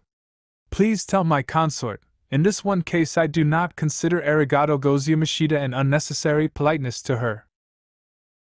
Yabu glanced at the swords again. Blackthorne was sitting cross-legged on a cushion in front of him in the place of honor, Mariko to one side, Igarashi beside him. They were in the main room of the fortress. Omi finished talking. Yabu shrugged. You handled it badly, nephew. Of course it's the consort's duty to protect the Anjin-san and his property. Of course he has the right to wear swords now. Yes, you handled it badly. I made it clear the Anjin-san's my honored guest here. Apologize to him. Immediately Omi got up and knelt in front of Blackthorne and bowed. I apologize for my error, Anjin-san. He heard Mariko say that the barbarian accepted the apology. He bowed again and calmly went back to his place and sat down again. But he was not calm inside. He was now totally consumed by one idea, the killing of Yabu. He had decided to do the unthinkable, kill his liege lord and the head of his clan. But not because he had been made to apologize publicly to the barbarian. In this Yabu had been right. Omi knew he had been unnecessarily inept, for although Yabu had stupidly ordered him to take the pistols away at once tonight, he knew they should have been manipulated away and left in the house, to be stolen later or broken later. And the Anjin-san had been perfectly correct to give the pistols to his consort, he told himself, just as she was equally correct to do what she did. And she would certainly have pulled the trigger, her aim true. It was no secret that Usagi Fujiko sought death, or why. Omi knew, too, that if it hadn't been for his earlier decision this morning to kill Yabu, he would have stepped forward into death, and then his men would have taken the pistols away from her. He would have died nobly as she would be ordered into death nobly, and men and women would have told the tragic tale for generations. Songs and poems and even a no play, all so inspiring and tragic and brave, about the three of them, the faithful consort and faithful samurai who both died dutifully because of the incredible barbarian who came from the Eastern Sea. No, Omi's decision had nothing to do with this public apology, although the unfairness added to the hatred that now obsessed him. The main reason was that today Yabu had publicly insulted Omi's mother and wife in front of peasants by keeping them waiting for hours in the sun like peasants, and had then dismissed them without acknowledgement like peasants. It doesn't matter, my son, his mother had said. It's his privilege. He's our liege lord, Midori, his wife, had said, the tears of shame running down her cheeks. Please excuse him. And he didn't invite either of you to greet him and his officers at the fortress. Omi had continued. At the meal you arranged. The food and sake alone cost 1 koku. It's our duty, my son. It's our duty to do whatever Lord Yabu wants. And the order about father? It's not an order yet. It's a rumor. The message from father said he'd heard that Yabu's going to order him to shave his head and become a priest, or slit his belly open.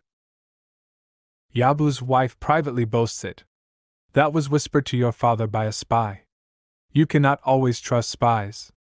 So sorry, but your father, my son, isn't always wise. What happens to you, mother, if it isn't a rumor? Whatever happens is karma. You must accept karma.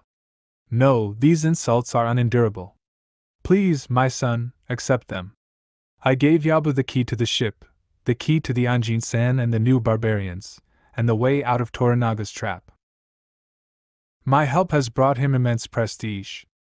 With the symbolic gift of the sword, he's now second to Toranaga in the armies of the East. And what have we got in return? Filthy insults. Accept your karma. You must, husband, I beg you, listen to the lady your mother. I can't live with this shame. I will have vengeance, and then I will kill myself, and these shames will pass from me. For the last time, my son, accept your karma, I beg you. My karma is to destroy Yabu. The old lady had sighed. Very well. You're a man.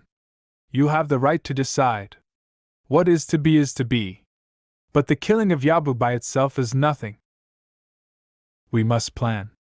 His son must also be removed, and also Igarashi. Particularly Igarashi. Then your father will lead the clan as is his right. How do we do that, mother? We will plan, you and I. And be patient, nay?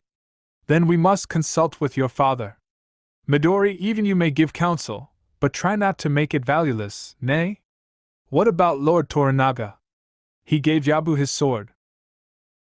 I think Lord Toranaga only wants eyes as strong and a vassal state. Not as an ally. He doesn't want allies any more than the Taiko did. Yabu thinks he's an ally. I think Toranaga detests allies. Our clan will prosper as Toranaga vassals. Or as Ishido vassals. Who to choose, and how to do the killing? Omi remembered the surge of joy that had possessed him once the decision had been made final. He felt it now. But none of it showed on his face as cha and wine were offered by carefully selected maids imported from Mishima for Yabu. He watched Yabu and the Anjin-san and Mariko and Igarashi. They were all waiting for Yabu to begin. The room was large and airy, big enough for 30 officers to dine and wine and talk. There were many other rooms and kitchens for bodyguards and servants, and a skirting garden, and though all were makeshift and temporary, they had been excellently constructed in the time at his disposal, and easily defendable. That the cost had come out of Omi's increased fief bothered him not at all. This had been his duty. He looked through the open shoji. Many sentries in the forecourt. A stable. The fortress was guarded by a ditch. The stockade was constructed of giant bamboos lashed tightly. Big central pillars supported the tiled roof. Walls were light sliding shoji screens, some shuttered, most of them covered with oiled paper as was usual. Good planks for the flooring were set on pilings raised off beaten earth below, and these were covered with tatamis. At Yabu's command, Omi had ransacked 4 villages for materials to construct this and the other house, and Igarashi had brought quality tatamis and futons and things unobtainable in the village.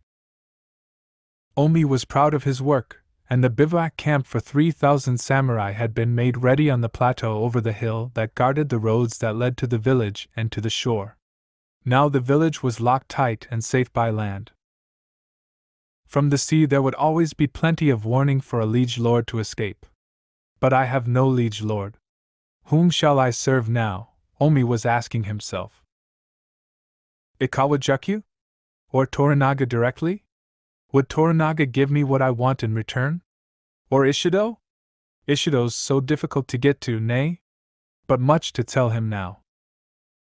This afternoon Yabu had summoned Igarashi, Omi, and the 4 chief captains and had set into motion his clandestine training plan for the 500-gun samurai. Igarashi was to be commander, Omi was to lead one of the hundreds. They had arranged how to induct Toranaga's men into the units when they arrived, and how these outlanders were to be neutralized if they proved treacherous. Omi had suggested that another highly secret cadre of 3 more units of 100 samurai each should be trained surreptitiously on the other side of the peninsula as replacements, as a reserve, and as a precaution against a treacherous move by Toranaga. Who'll command Toranaga's men? Who'll he send as second in command? Igarashi had asked. It makes no difference, Yabu had said. I'll appoint his 5 assistant officers, who'll be given the responsibility of slitting his throat, should it be necessary. The code for killing him and all the outlanders will be Plumtree. Tomorrow, Igarashi-san, you will choose the men. I will approve each personally, and none of them is to know, yet, my overall strategy of the musket regiment. Now, as Omi was watching Yabu, he savored the newfound ecstasy of vengeance. To kill Yabu would be easy, but the killing must be coordinated. Only then would his father or his elder brother be able to assume control of the clan, and Aizu. Yabu came to the point. Mariko-san, please tell the Anjin-san, tomorrow I want him to start training my men to shoot like barbarians, and I want to learn everything there is to know about the way that barbarians war. But so sorry, the guns won't arrive for 6 days, Yabu-san, Mariko reminded him. I've enough among my men to begin with, Yabu replied. I want him to start tomorrow. Mariko spoke to Blackthorne. What does he want to know about war? He asked. He said everything. What particularly? Mariko asked Yabu. Yabu-san says, have you been part of any battles on land? Yes. In the Netherlands. One in France. Yabu-san says, excellent. He wants to know European strategy. He wants to know how battles are fought in your lands. In detail. Blackthorne thought a moment. Then he said, tell Yabu-san I can train any number of men for him, and I know exactly what he wants to know. He had learned a great deal about the way the Japanese warred from Friar Domingo. The friar had been an expert, and vitally concerned. After all, senor, the old man had said, that knowledge is essential, isn't it, to know how the heathen war? Every father must protect his flock. And are not our glorious conquistadores the blessed spearhead of Mother Church? And haven't I been with them in the front of the fighting in the New World and the Philippines, and studied them for more than 20 years? I know war, senor, I know war. It has been my duty, God's will, to know war. Perhaps God has sent you to me to teach you, in case I die. Listen, my flock here in this jail have been my teachers about Japan warfare, senor. So now I know how their armies fight and how to beat them. How they could beat us. Remember, senor, I tell thee a secret on thy soul, never join Japanese ferocity with modern weapons and modern methods. Or on land they will destroy us. Blackthorne committed himself to God. And began. Tell Lord Yabu I can help him very much. And Lord Toranaga. I can make their armies unbeatable. Lord Yabu says if your information proves useful, Anjin-san, he will increase your salary from Lord Toranaga's 240 koku to 500 koku after 1 month. Thank him. But say, if I do all that for him, I request a favor in return. I want him to rescind his decree about the village, and I want my ship and crew back in 5 months. Mariko said. Anjin-san, you cannot bargain with him, like a traitor. Please ask him. As a humble favor. From an honored guest and grateful vassal to be. Yabu frowned and replied at length. Yabu-san says that the village is unimportant. The villagers need a fire under their rumps to make them do anything. You are not to concern yourself with them. As to the ship, it's in Lord Toranaga's care. He's sure you'll get it back soon. He asked me to put your request to Lord Toranaga the moment I arrive in Yedo. I'll do this, Anjin-san. Please apologize to Lord Yabu, but I must ask him to rescind the decree. Tonight. He's just said no, Anjin-san. It would not be good manners. Yes, I understand. But please ask him again. It's very important to me. A petition. He says you must be patient. Don't concern yourself with villagers. Blackthorne nodded. Then he decided. Thank you. I understand. Yes. Please thank you, Beersen, but tell him I cannot live with this shame. Mariko blanched. What? I cannot live with the shame of having the village on my conscience. I'm dishonored. I cannot endure this. It's against my Christian belief. I will have to commit suicide at once. Suicide? Yes. That's what I've decided to do. Yabu interrupted. Nanja, Mariko-san? Haltingly she translated what Blackthorne had said. Yabu questioned her, and she answered. Then Yabu said, If it wasn't for your reaction, this would be a joke, Mariko-san. Why are you so concerned? Why do you think he means it? I don't know, sire. He seems. I don't know.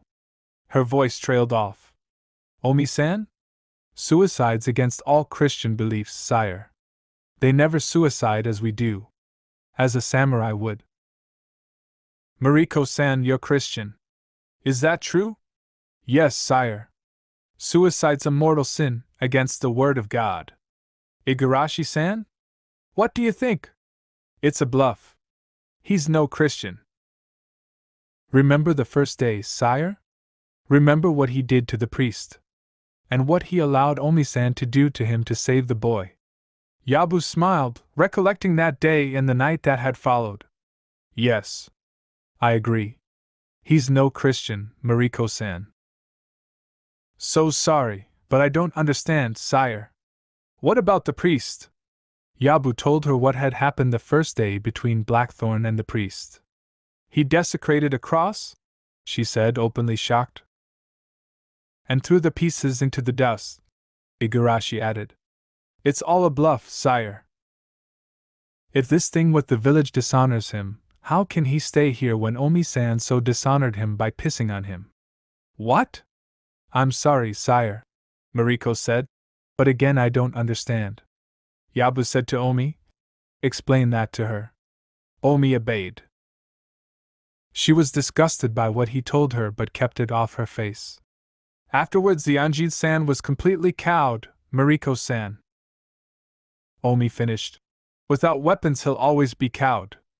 Yabu sipped some sake. Say this to him, Mariko-san, suicide's not a barbarian custom. It's against his Christian God. So how can he suicide? Mariko translated. Yabu was watching carefully as Blackthorne replied.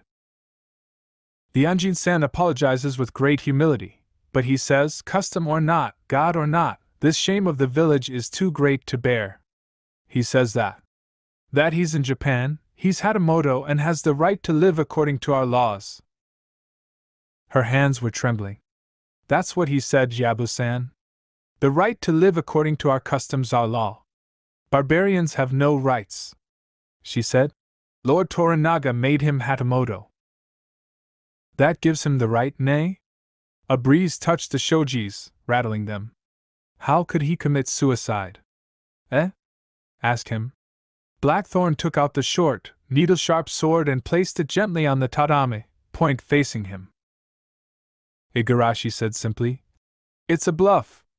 Who ever heard of a barbarian acting like a civilized person? Yabu frowned, his heartbeat slowed by the excitement. He's a brave man, Igarashi-san. No doubt about that. And strange. But this? Yabu wanted to see the act, to witness the barbarian's measure, to see how he went into death, to experience with him the ecstasy of the going.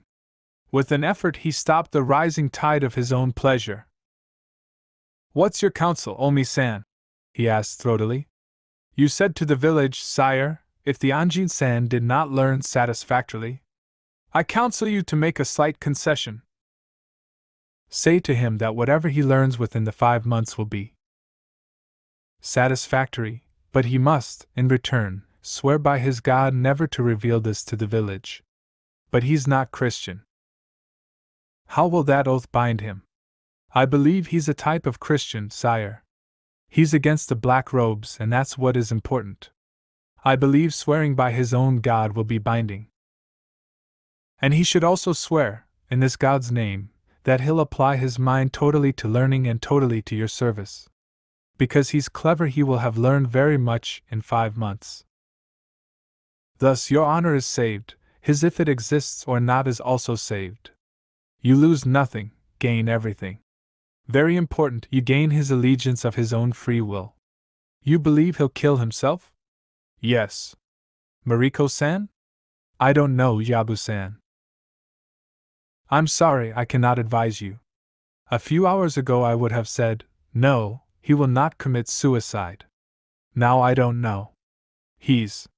Since Omi-san came for him tonight, he's been different. Igarashi-san? If you give in to him now, and it's bluff, he'll use the same trick all the time. He's cunning as a fox, Kami, we've all seen how cunning, nay? You'll have to say no one day, sire. I counsel you to say it now, it's a bluff. Omi leaned forward and shook his head. Sire, please excuse me, but I must repeat, if you say no you risk a great loss. If it is a bluff, and it may well be, then as a proud man he will become hate-filled at his further humiliation, and he won't help you to the limit of his being, which you need.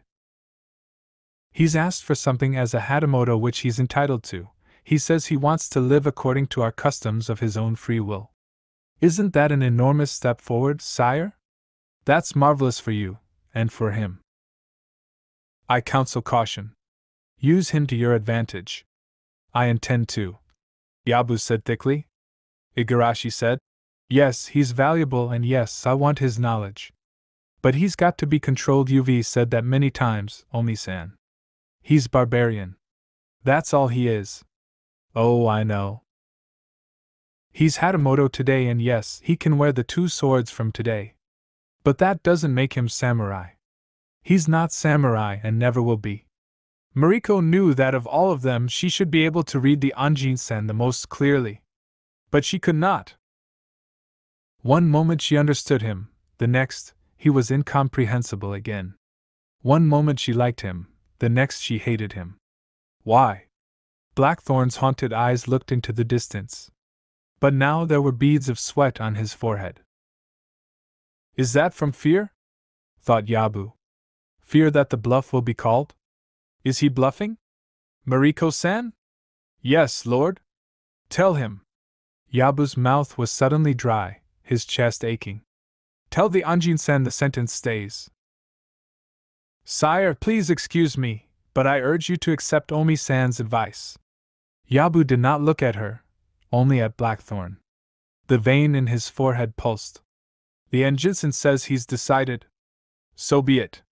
Let's see if he's barbarian or Hatamoto. Mariko's voice was almost imperceptible. Anjin-san, Yabu-san says the sentence stays. I'm sorry. Blackthorne heard the words, but they did not disturb him. He felt stronger and more at peace than he had ever been, with a greater awareness of life than he had ever had. While he was waiting, he had not been listening to them or watching them. The commitment had been made.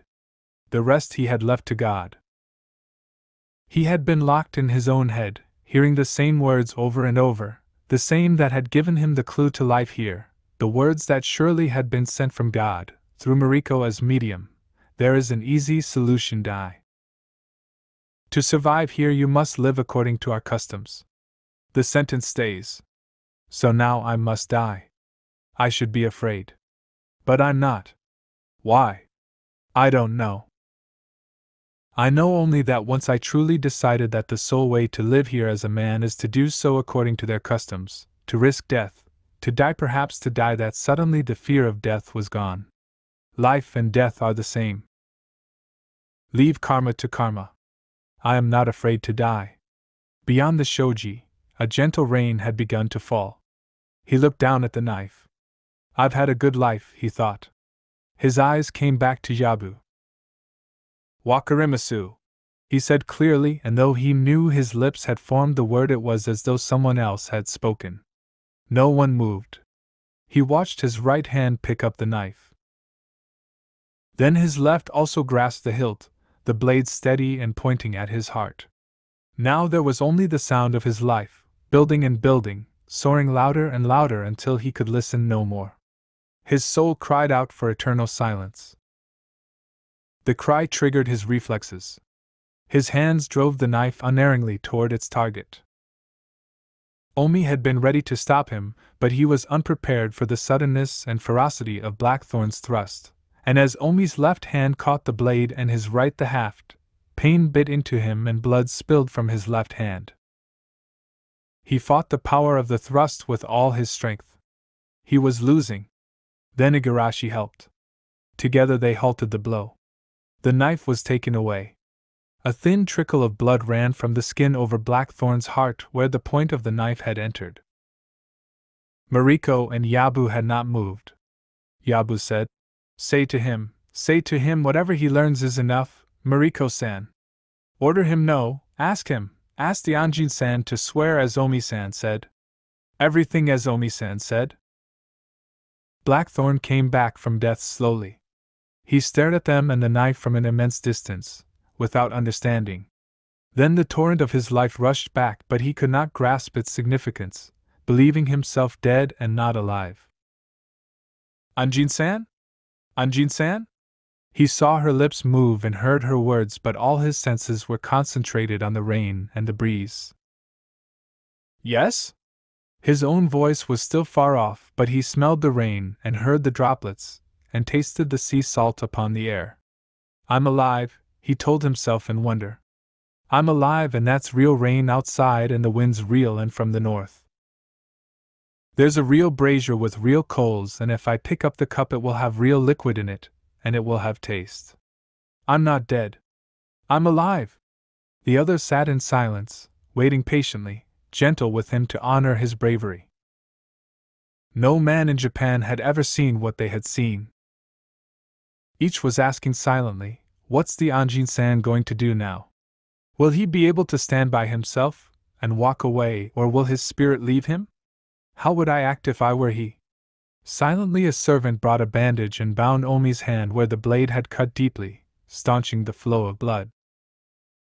Everything was very still. From time to time Mariko would say his name quietly as they sipped cha or sake, but very sparingly, savoring the waiting, the watching, and the remembering. For Blackthorne this no life seemed to last forever. Then his eyes saw. His ears heard. Anjin-san? Hi! He answered through the greatest weariness he had ever known. Mariko repeated what Omi had said as though it came from Yabu. She had to say it several times before she was sure that he understood clearly. Blackthorne collected the last of his strength, victory sweet to him. My word is enough, as his is enough. Even so, I'll swear by God as he wants. Yes.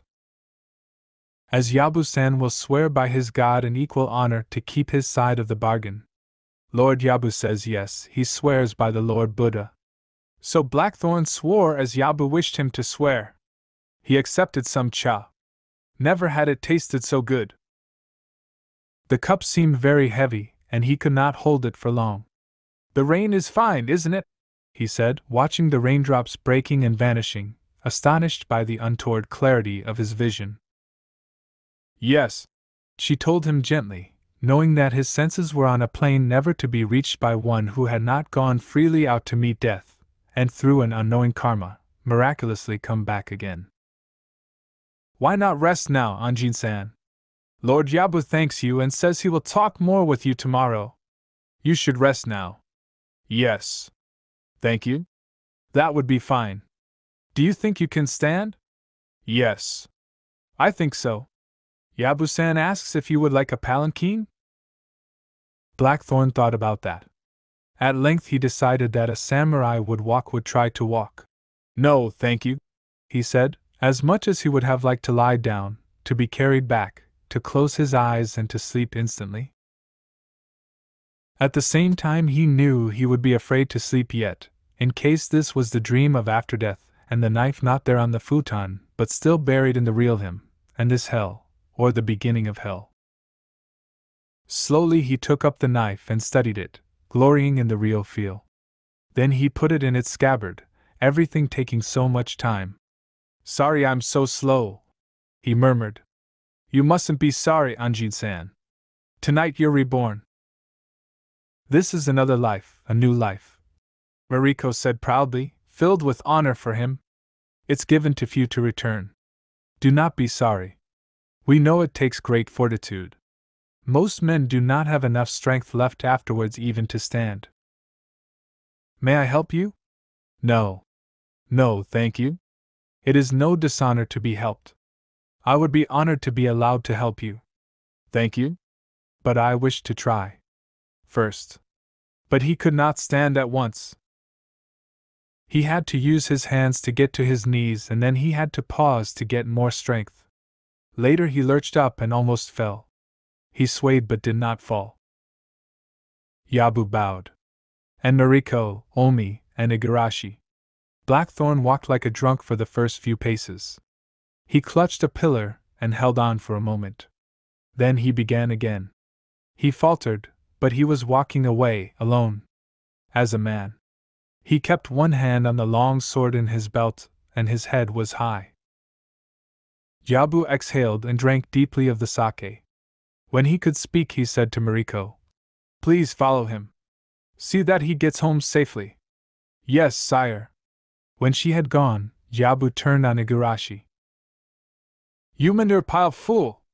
Instantly Igarashi bowed his head to the mat in penitence. "Bluff, you said, nay? Your stupidity almost cost me a priceless treasure." "Yes, sire, you're right, sire. I'd beg leave to end my life at once." "That would be too good for you. Go and live in the stables until I send for you. Sleep with the stupid horses. You're a horse-headed fool." "Yes, sire. I apologize, sire. Get out. Omi-san will command the guns now." "Get out." The candles flickered and spluttered. One of the maids spilled the tiniest drop of sake on the small lacquered table in front of Yabu, and he cursed her eloquently. The others apologized at once. He allowed them to placate him, and accepted more wine. "Bluff? Bluff," he said. "Fool! Why do I have fools around me?" Omi said nothing, screaming with laughter inside. "But you're no fool, Omi-san. Your counsel's valuable. Your fief's doubled from today. 6,000 koku. For next year. Take 30 ri around Enjiro as your fief." Omi bowed to the futon. "Yabu deserves to die," he thought scornfully, "he's so easy to manipulate." "I deserve nothing, sire. I was just doing my duty." "Yes. But a liege lord should reward faithfulness and duty." Yabu was wearing the Yashitomo sword tonight. It gave him great pleasure to touch it. "Suzu," he called to one of the maids. "Send Tsukamoto here." "How soon will war begin?" Omi asked. "This year. Maybe you have 6 months, perhaps not." "Why?" "Perhaps the Lady Mariko should stay more than 3 days. To protect you." "Eh? Why?" "She's the mouth of the Anjin-san. In half a month with her he can train 20 men who can train 100 who can train the rest. Then whether he lives or dies doesn't matter." "Why should he die?" "You're going to call the Anjin-san again, his next challenge or the one after, sire. The result may be different next time, who knows? You may want him to die." Both men knew, as Mariko and Igarashi had known, that for Yabu to swear by any god was meaningless, and, of course, he had no intention of keeping any promise. You may want to put pressure on him. Once you have the information, what good is the carcass? None. You need to learn barbarian war strategy, but you must do it very quickly. Lord Toranaga may send for him, so you must have the woman as long as you can. Half a month should be enough to squeeze his head dry of what he knows, now that you have his complete attention. You'll have to experiment, to adapt their methods to our ways. Yes, it would take at least half a month. Nay? And Toranaga-san? He will agree, if it's put correctly to him, sire. He must. The guns are his as well as yours. And her continuing presence here is valuable in other ways. Yes, Yabu said with satisfaction, for the thought of holding her as hostage had also entered his mind on the ship when he had planned to offer Toranaga as a sacrifice to Ishido. Toda Mariko should be protected, certainly. It would be bad if she fell into evil hands. Yes. And perhaps she could be the means of controlling Hiromatsu, Buntaro, and all their clan, even Toranaga. You draft the message about her. Omi said offhand. My mother heard from Yido today, sire. She asked me to tell you that the Lady Jinjiko has presented Toranaga with his first grandson. Yabu was at once attentive. Toranaga's grandson. Could Toranaga be controlled through this infant? The grandson assures Toranaga's dynasty, nay? How can I get the infant as hostage? And Okiba, the Lady Okiba? He asked. She's left Yido with all her entourage. 3 days ago. By now she's safe in Lord Ishido's territory. Yabu thought about Okiba and her sister, Genjiko. So different. Okiba, vital, beautiful, cunning, relentless, the most desirable woman in the empire and mother of the heir. Genjiko, her younger sister, quiet, brooding, flat-faced and plain, with a pitilessness that was legend, even now, that had come down to her from their mother, who was one of Garota's sisters. The two sisters loved each other, but Okiba hated Toranaga and his brood, as Genjiko detested the Taiko and Yamen, his son. Did the Taiko really father Okiba's son? Yabu asked himself again, as all daimyos had done secretly for years. What wouldn't I give to know the answer to that? What wouldn't I give to possess that woman? Now that Lady Okiba's no longer hostage in Yido.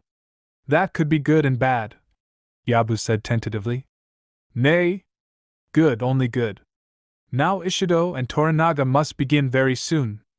Omi deliberately omitted the Sama from those two names. The Lady Mariko should stay, for your protection. See to it. Draft the message to send to Toranaga.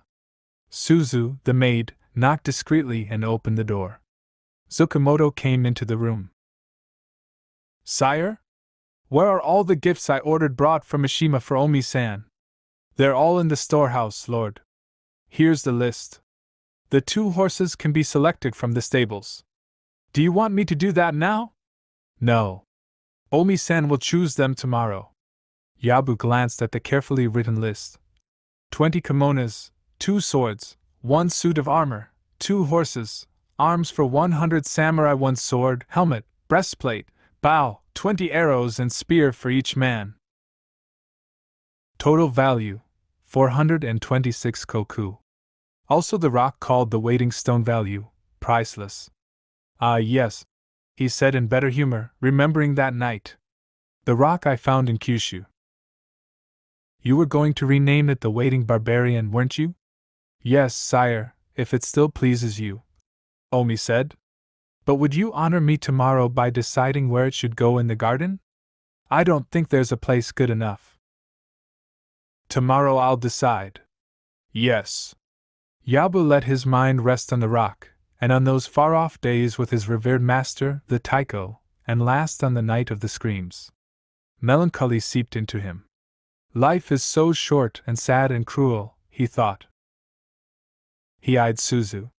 The maid smiled back hesitantly, oval-faced, slender, and very delicate like the other 2. The 3 had been brought by palanquin from his household in Mishima. Tonight they were all barefoot, their kimonos the very best silk, their skins very white. Curious that boys can be so graceful, he pondered, in many ways more feminine, more sensuous than girls are. Then he noticed Tsukamoto. What are you waiting for? Eh? Get out! Yes, sire. You asked me to remind you about taxes, sire.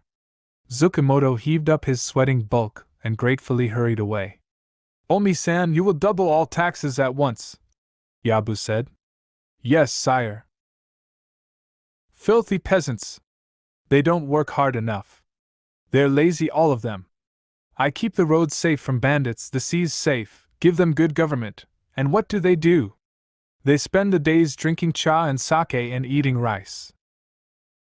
It's time my peasants lived up to their responsibility. Yes, sire, Omi said. Next, Yabu turned to the subject that possessed his mind. The Anjin-san astonished me tonight. But not you. Oh yes, he did, sire. More than you. But you were wise to make him commit himself. You say Igarashi was right? I merely admired your wisdom, sire.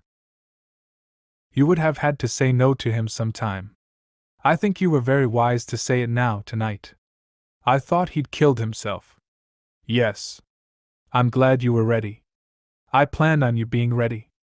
The Anjin-san's an extraordinary man, for a barbarian, nay?